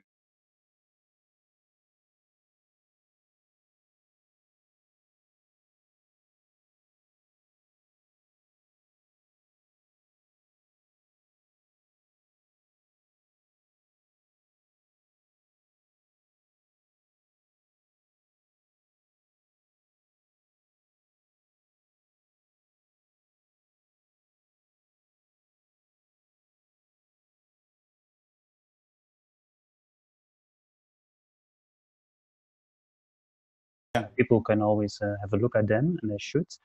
And we don't have so much time left. Yeah, okay. What my first question would be is to Den Haag, seeing this example of methods, mainly, let's say, would such a thing work also for Den Haag, or do you think we tried this already, didn't work? What are your first ideas? I will open now as well, Evelien, as sorry, everybody's changing content. Daniel. Okay, Evelien, let's start with you. Thank you for your inspirational talk about the way you worked on the vision of the metropolitan area of Lyon. I think this will be helpful as we are still looking for methods how to get the commitment of the management, and as the city of The Hague is quite a formal organization. It will be interesting to see if we can use more creative ways of trying to get ideas on the table. I wonder what my colleagues will think about that, because I would say I'll give it a try. I could add. So, please, yes. Yes, I could add to that. Thanks for the presentation, and yes, I do think it helps if you work with different scenarios to broaden the discussion in the first place, and to get people involved. It's one way which could work very good, I think.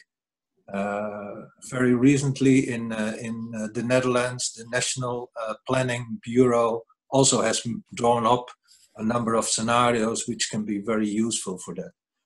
There's another way we used for the agenda Space for the City, which we developed 3 years ago.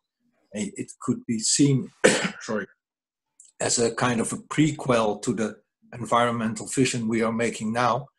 And in that planning, we experimented with a different way, and we had, of course, some developments we wanted to put in the planning, but we asked for 8 different parts of the city, a group of people, just random people. They could put in their names on a list, and then they were a kind of a stakeholder policy. And we gave them the support of a couple of planners, and all those 8 groups made up their own plan for their part of the city. And then in a general session, we brought them all together and let them discuss with each other what they did and why they did it and what that meant for the whole city. And we could actually use very much of the main items that came out of that discussion in the overall agenda we made up. So it was quite a different way, not by scenarios, but just by what is necessary in your part of the city, and can you discuss with your neighboring neighborhood how you can combine that. And that also worked pretty good. It was an agenda, it was not a real formal plan. The agenda, it worked pretty good. What I like about it is that in difference to what is now the environmental vision, is that you get teams and you, come on, this is the list, you work with it. Whereas the example of Lyon, and also the latest example of Den Haag, is this is your neighborhood, what do you need? So the assignments actually come up, whereas otherwise you get them on their plate and you have to start working. Where what I like also a bit what you said earlier, Evelien, like we get all these things, but where's our inspiration? And I like a bit what the inspiration coming from Lyon. But at the same time, I want to ask back to Lyon, like, and now you have all this inspiration. How do you get to a plan again? How do you are able to make it tangible? So that's the next step. We are getting into it. Well, in this weird period, it's kind of difficult, but because once again, we don't know what's going to be the governance of every scale of planning. So it can really change the way we work according if it's there's 4 or 5 candidates that can be at the leading the city and the metropole. So now what we do is more to identify what kind of action will be will have a leverage effect on each scenario. Whether the leader, tomorrow leaders, will say, well, I don't want this universe to happen, never. So how do you get it away from me? So that's the work we are doing now, and probably well, the hard part of our work is for the city of Lyon, for instance, there's no power of deciding. It's Métropole de Lyon and a scale above. It's how each strategy will articulate with the strategy of the neighbors. That's, as I mentioned at the beginning of the presentation, is I'm curious to know how Den Haag manage to articulate different planning from region to city. Is it easy? Is it fluid? Or is because for us it's quite a stake to articulate different scale, and what we're doing now since 2025 is informal discussion between elected peoples. But tomorrow, I'm pretty sure we will need more than informal for planning with consistency from region to the city. I have a question. So there's no metropolitan board in Lyon? There is a metropolitan board, right? Yeah. Yes. Yes. Yeah. Okay. Okay. So that was a question from Evelyn. Okay.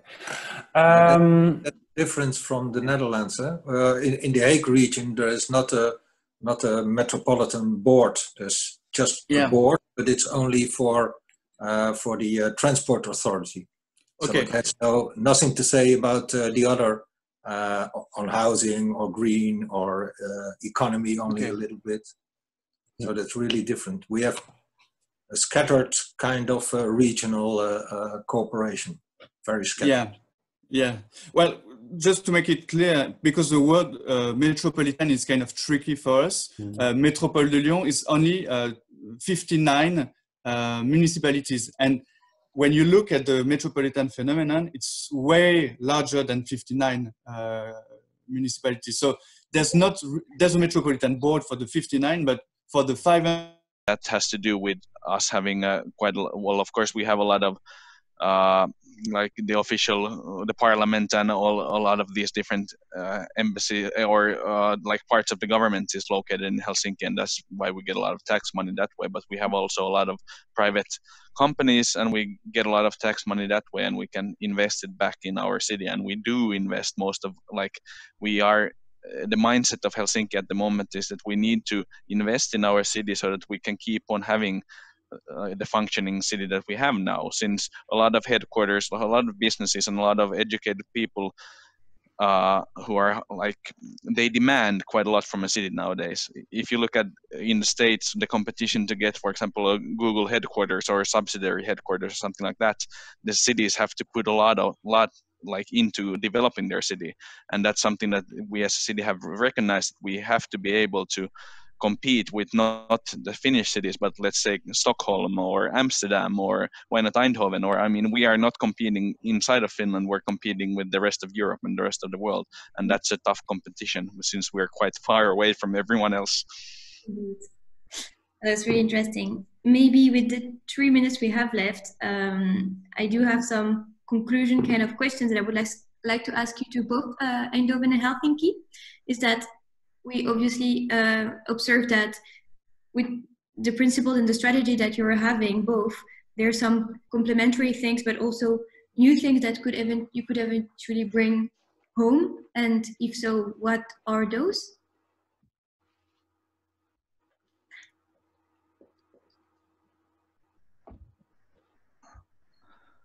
Good question.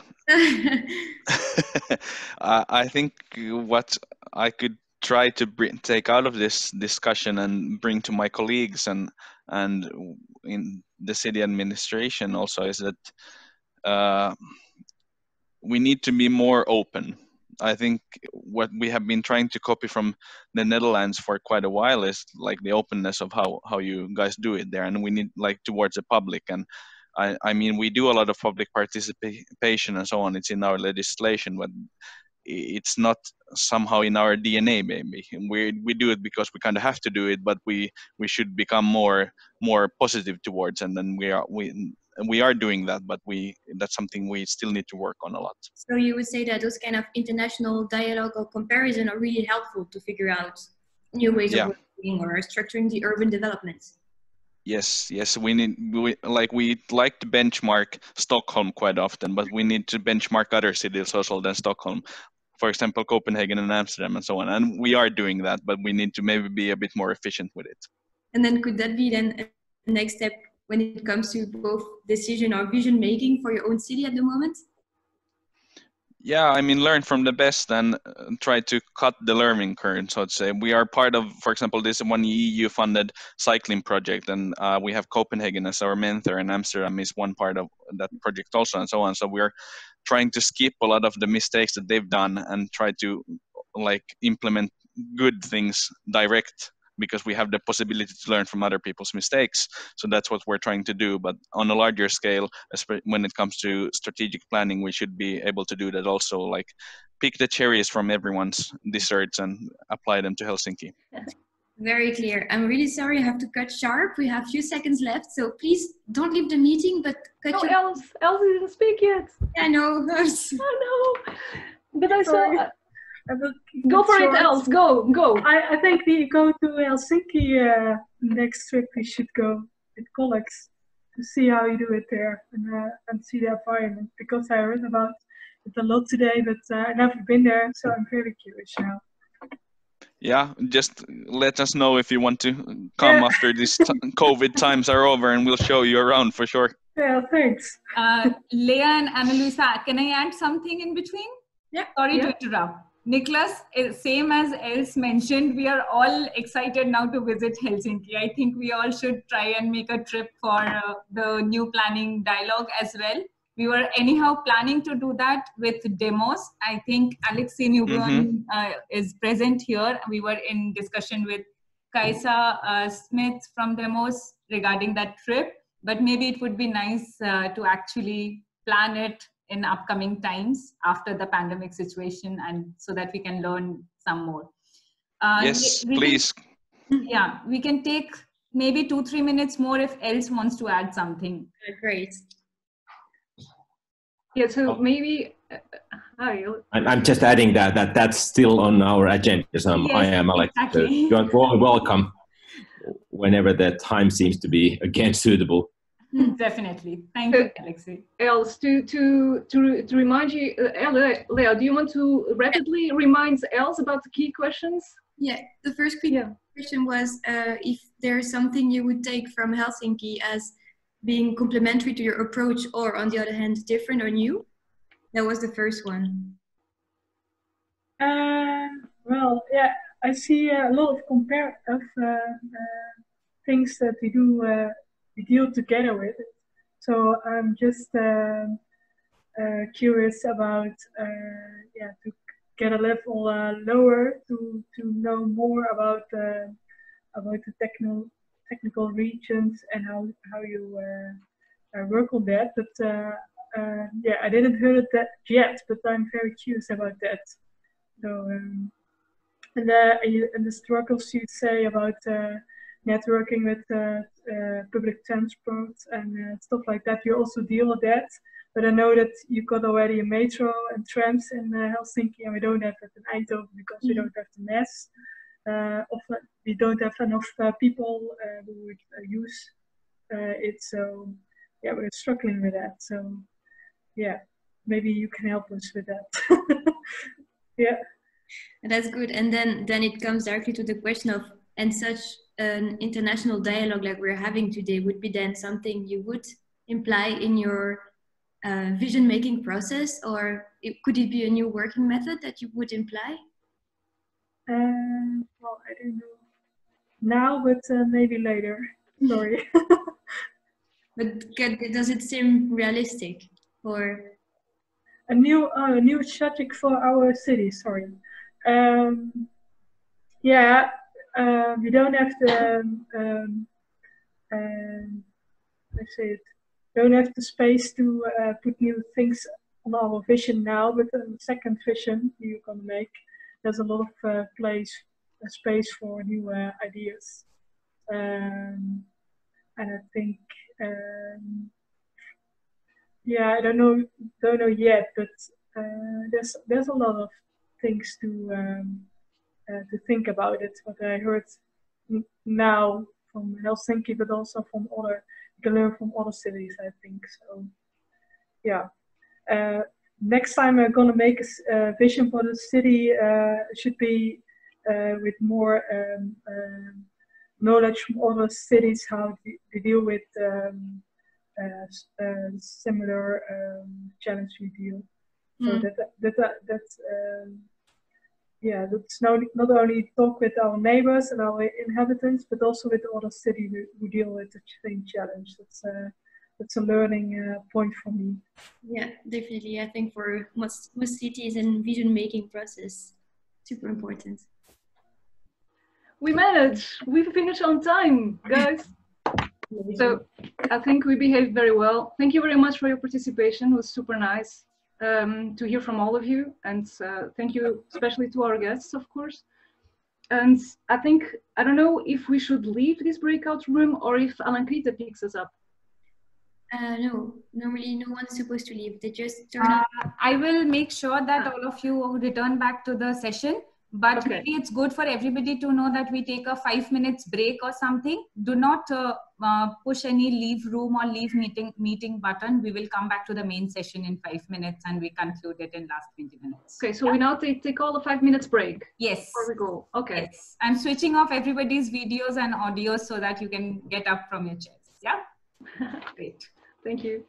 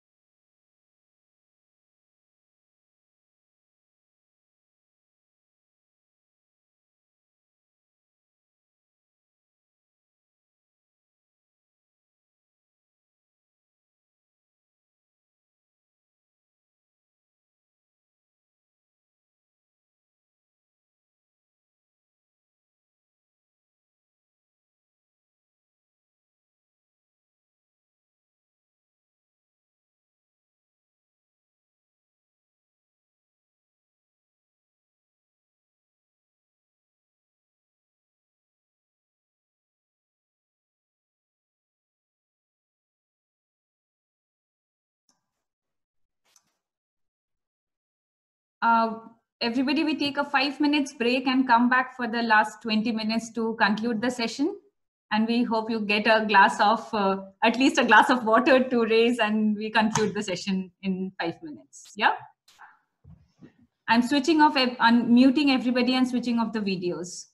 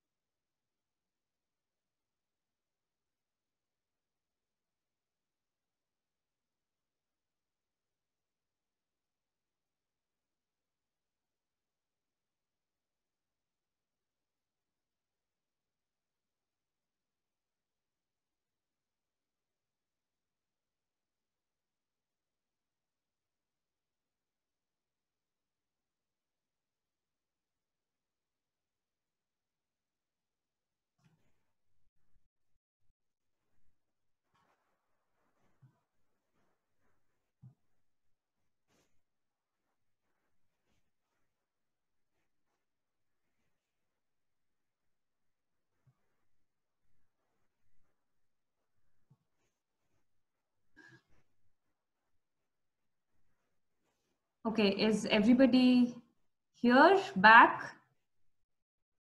Yep. Great. Thank you, everybody. I hope you enjoyed the sessions, breakout rooms, and I hope you learned something from this session. Last 15 minutes, I promise, and then we go towards Friday evening. So maybe first thing is, it would be nice that at the end we have all the faces. So please switch on your videos, and then it's you. You need to do that. No, I did that. I think each person can, yeah. Each person can do their own now. Nope. No? No. Now you have to do it. Okay, I'm trying. It's working now. No? No, not for me. Not for me.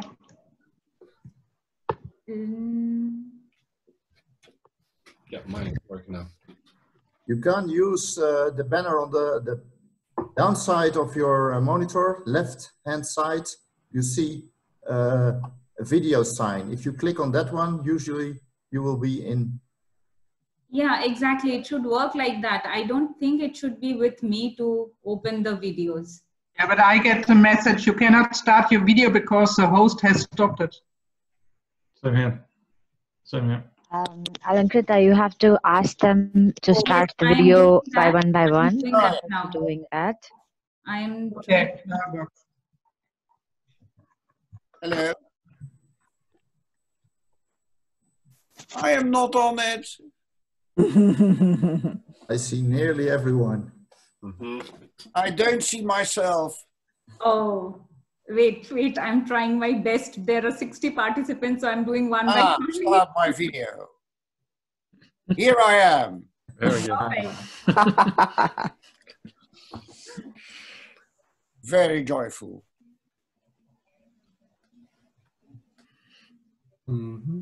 Did I get everybody? Is somebody missing whose video? Yes. Is Mr. Paul Lecroix is in? No, I'm not in. But are you? Where are you? I can see you, but you can't see me. I would like to congratulate you with your. Hello. It was very interesting. Thank you. And I'm very curious about the book. Yeah. Okay, I think more or less I have everybody. Is there somebody missing? Please tell your name and then I find you and switch on the video. Yeah? Everybody? All you're muted. Yeah. Did everybody have their videos now? Yes. Okay. There's still some blank spaces on the third page. Yeah, but I asked them, it's up to them if they want to join or not. So I cannot force anybody to do that. I already notified them. Okay, I hope that everybody learned something. Shall we do a quick round of polls to see what we learned today? Super quickly, I'm giving that what did we learn from our from this peer review?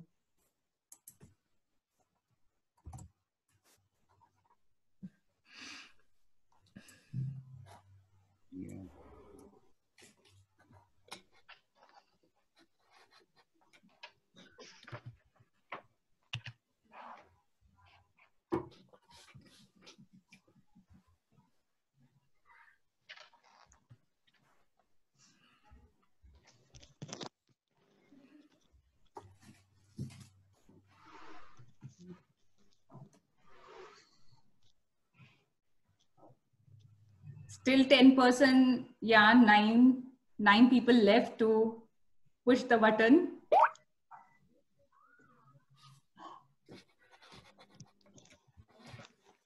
Okay. So yeah, you see the results. Most of us think that on a tactical level, the change is fundamentally restructuring is needed.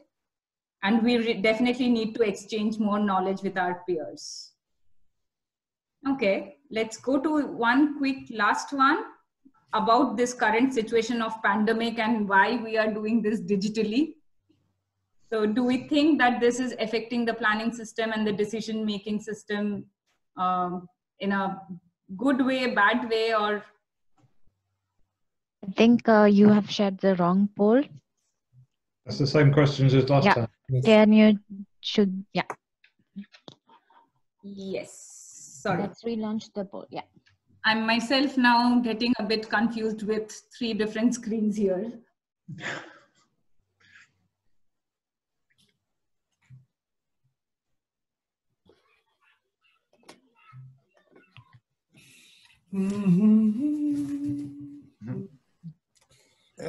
Unfortunately, the question is not right. No? No. Yes, I agree. You shouldn't say in the first bullet point, yeah, yes, it should function as a catalyst and will affect it a lot. It probably does not function as a catalyst, but it affects anyway a lot. Yes, definitely, Joost. I hope everybody heard and maybe put the answers in that way. And in that sense, I agree. Yes. Okay. It's also going to affect the behavior of individuals. Yes, yes. True. And Joost, I think most of us agrees with you with the first answer. Thank you very much. So thank you so much for this discussion that we had with the different cities. The poll already says a lot about it. I went to each discussion, each breakout rooms at certain moments for a few minutes, and I could already understand the seriousness and intense discussion that was going on. It's actually a big task, or it's almost next to impossible to get some solutions in 1 hour's time. I know that many people could not speak a lot, and there are a lot of things still needs to be shared. I assure you that you will be receiving more elaborated results about this discussion and more about the cities in next couple of weeks from us. Anyhow, I would like to invite the moderators from each session to just give us 1 or 2 strong statements what you have learned. So I invite Merton Neffs, I invite David Took, Arjen Smits, and Anna Luisa. Can you unmute yourself and start saying? Merton, you go first. Yes. Shall I go first? Yes. Okay. We had a session with Amsterdam and Zurich about city visions and how to implement those in decision making. And we had some, well, it's a broad statement. I would say that unlike the other financial crisis that led to all kinds of new system thinking about the economy, this new corona crisis gives rise to also all sorts of questions that have to do with the public part of the city. So we had a lot of talk about public space, about public transport, public health, and public participation. So that's, I think, something really new. And some of the questions, for example, that are raised are, what is the role of the planner as a referee or some other function in this participatory process, trying to reconcile the big scale planning with the bottom-up initiatives. So how do we define this role? Another question that was raised was about housing density and growth within a city, not wanting to expand too much in its boundaries, combined with the issues of the crisis. So how can you be more flexible and therefore safe for people's health? Another, well, I didn't have time to ask what the cities learned actually from each other, because we already went back to this session. But what I think that could be learned, for example, from Zurich, is that it's important to also look at your own democratic traditions and build on those, Switzerland has its own direct democracy, for example. Amsterdam has other assets. Another lesson from Zurich would be to safeguard also space for industries and the circular economy, and not only think about housing. Not that one would only think about housing, but it's very important to have some space for industries left. Lesson from Amsterdam, to collaborate with other municipalities beyond the borders to invest in metropolitan landscape and quality of life, and to experiment with new types of participation. So I think that's about what I can wrap up very quickly. Later in the report there's more. Definitely. We learn more about Amsterdam and Zurich further. I would invite David now for the next city, The Hague and Lyon. Yes. So indeed, we had a short presentation from both cities, and I'm going to really shortly wrap up on two parts, actually. The vision part and the method part, where we were mostly discussing. And what we noticed is for the Netherlands is that the Novi does give a lot of assignments and integral thinking or working on it, but it doesn't give us inspiration how to move forward and what should be the could the city do, especially Den Haag noticed that a lot. And what we learned from Lyon, this is that there's a complexity of assignments, but maybe we shouldn't make one more plan, or we shouldn't make just one plan, as Erik showed the examples of Amsterdam, where there's like one plan that tried to bring everything together. Maybe it's no longer possible to just make one plan. And what I also like from Lyon is that maybe we should learn to plan more as we are a poor city, and really pick out what we really need as what really needs to be done, instead of trying to fix everything, but really try to focus. It could help us as a focus. That's part on the vision part. Then, and the methods. What we learned is that the method as well works for decision makers and aldermen, to help them think about, to think more creative than we are taking specifically on the method used in Lyon. And help them to make decisions, but also show how the complexity of assignments are, and how to indeed put them together, and where could be no regrets at least done. If you would work more with citizens, I think what we learned there is that you need to build up complexity. And you have to start quite easy. What I now learn in Lyon is that you have to start small. They have to start, also not a serious game, but maybe also a fun game. And then try to build up further. What that we learned from Den Haag is, for example, make a design for your own neighborhood. Do that for several parts in Den Haag, and then bring all these groups together, and then let them discuss what that would mean on the city level. So really building up complexity. That was it. Thank you so much, David. I invite next Arjen to talk about Rotterdam, Utrecht, and Oslo. Yes. Well, thank you all for participating. It was a really nice talk, I thought. We started talking about regional collaborations and the different models we have to do this. And came out that in Oslo there actually is quite a strong tradition in collaborating regionally on the basis for transport. And this transport agency actually formed a really good basis for a urban regional development plan when this was needed. And actually all the municipalities there, they are really on the same page because of this long tradition of collaboration.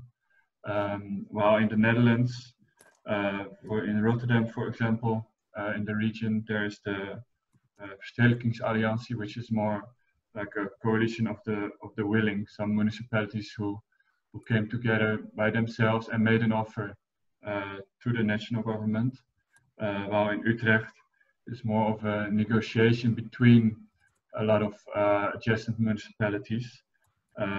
while they are struggling a bit with all the interest of the municipalities themselves.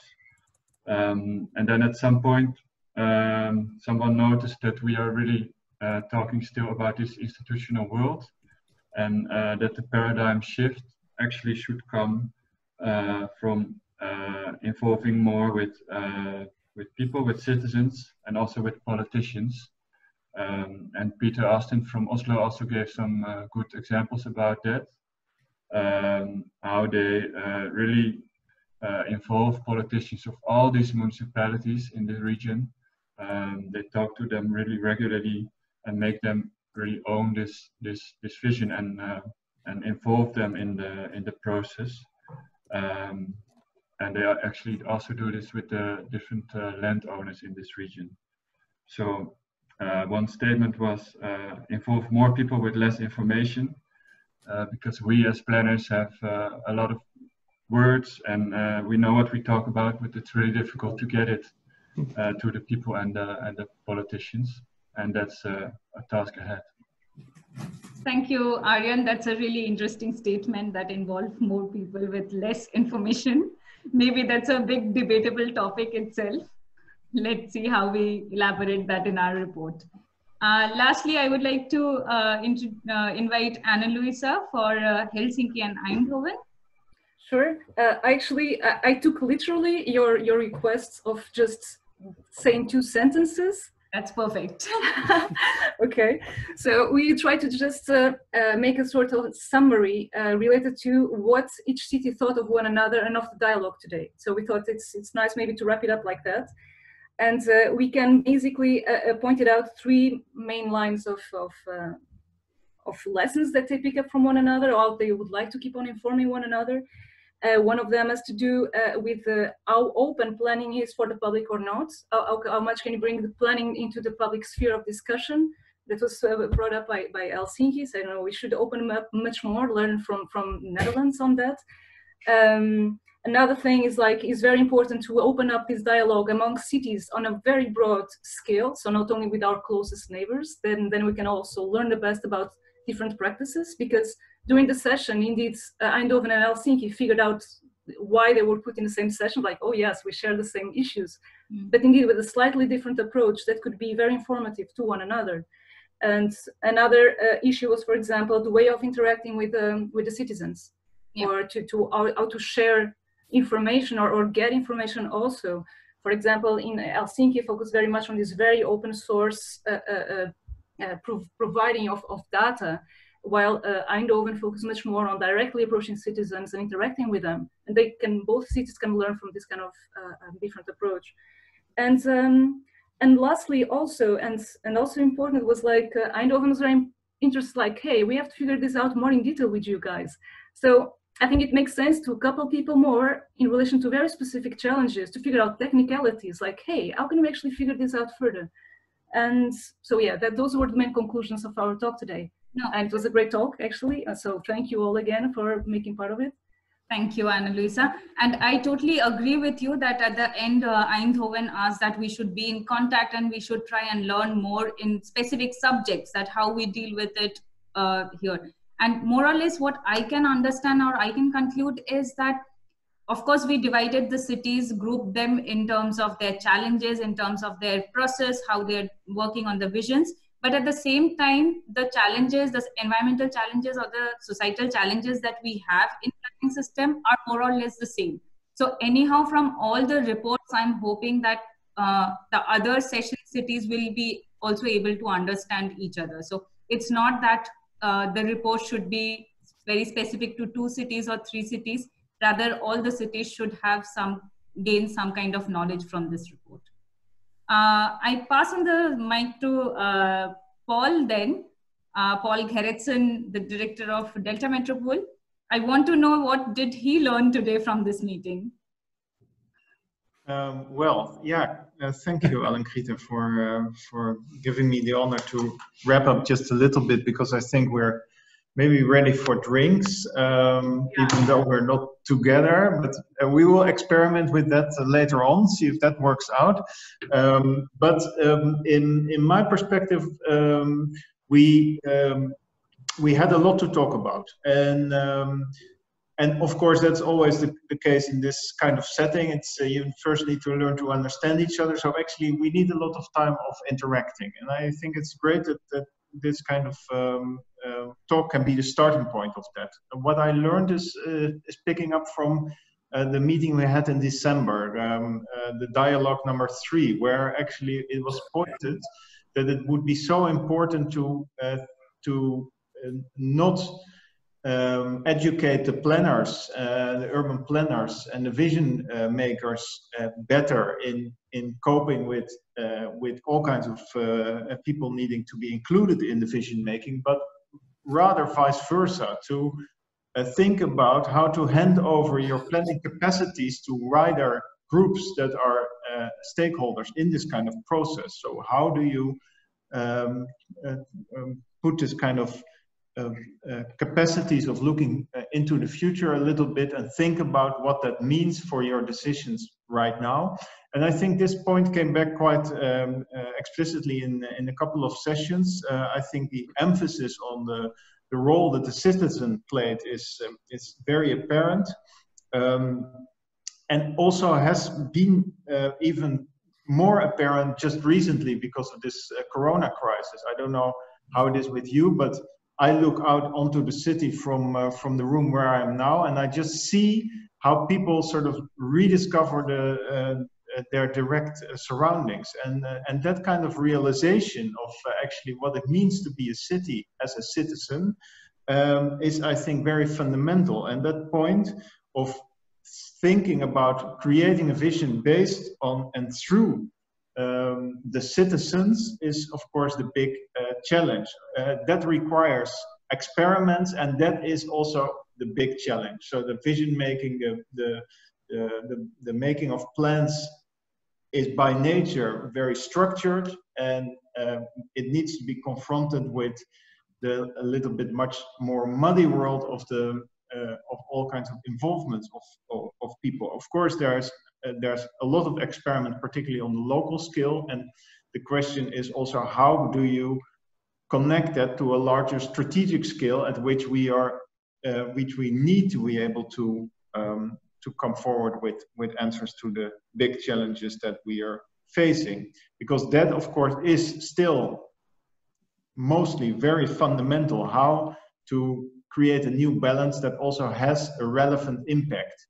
And that's a challenge. I think it was mentioned also in the session with Amsterdam is quite difficult to achieve. I just want to ask one question to one person also in the audience. I saw Klaas Kuitenbrouwer, who's actually normally our colleague at the Nieuwe Instituut, because we're based in the Nieuwe Instituut, so we're colleagues in that sense, but we were also colleagues in starting a very interesting program directed at cities and municipalities in the Netherlands as an activity program sidelined to the contribution of the Venice Biennial, and that would have started on the 26th of March with a big meeting. That was not possible, but there was a smaller version made online, and that program is called Values for Survival, and it's trying to relate to the basic values that you start your vision making from, and it took its hint from the two subjects that were positioned at the Venice Biennial. So I'm also curious how that will go, actually, because it has been postponed, as you might know. The two subjects were the multiplicity of other and the multi-species urbanism. So really thinking about urban planning in a completely different manner. So Klaas, you're now attached to that program. I'm just a little bit curious. There's a lot of talk about how, and I think Joost van Iersel also mentioned to that, about how this corona crisis has sort of sparked the idea that some other things are possible as well. So did you in your program manage to make that shift from having actually downside of not being able to create a public program of interaction, but rather maybe has it sparked some sort of new thinking? Just to give you. Yeah. That's a very important question. Funny enough, like from my perspective, I have the feeling that the lift of the lockdown happens in a way slightly too soon to be sure to say this, in the sense that you see a lot of thorough thinking going into, but wait a minute, now we have to really kind of let this land in a very long-term alternative way of being. And just before those conclusions are being drawn, we're now lifting off. So we still have the chance to go back to normal. Mm-hmm. And there is I mean, it's being said a lot, the new normal is not the same as the old normal, but let's say we haven't made the shift fully enough to be able to be sure that we enter in a different mode of planning and relating to our surroundings. So I think what is left, I think you pointed it out clearly, is the fact that, let's say, individual citizens and groups, communities relate to their surroundings now differently. But the question is very much how this lands again and grounds in other planning processes. So I had two, like one observation in a way that struck me as a big difference between our conversation, the conversation here and the one we had previously, is that the previous one was very much informed by the gnosis of the climate crisis as the big external added complexity, added need for speed in a way that I didn't hear mention at all. Of course, I missed most of conversations today. I skimmed through a lot, but I've only been there very briefly. But I missed that issue here. I missed the mentioning of that issue here. So I thought, so this seemed to be dealing more with the intrinsic questions of planning rather than that external pressure. So I think, and specifically in that context, your point of that you already mentioned, that the need for developing shared values among all the different stakeholders at different scales in planning processes seem to be of key value. There will be need to improvise, like control. Mostly we can forget about it. We can plan ahead, but we don't know what's coming ahead of. We know it will be difficult. We know it will be extremely complex. So what we need is a kind of an orientation to what binds us in the present rather than what is our vision for the future. And that what binds us in the present can only be that thing which we can label a value. And I think this is also exactly the question that you address, like how planners relate to citizens, relate to all kinds of initiatives that together make cities. It's, as everybody knows, not only the planner that makes the city, although they have a central role, but how these relations can work, like what is the mechanism of that correlation between all those mechanisms on a different scale. Yeah, we arrived at that question of shared value and I think a conversation like this helps extremely good to get a picture of that. Yeah. Okay. That's mainly. Thank you. Thank you. Great. Well, I'm looking forward how your conversation continues, and maybe also how we can sort of combine that in the coming months a little bit further. And I hope the best for the Venice Biennial, that there will be some possibility of opening that as well later on in the year.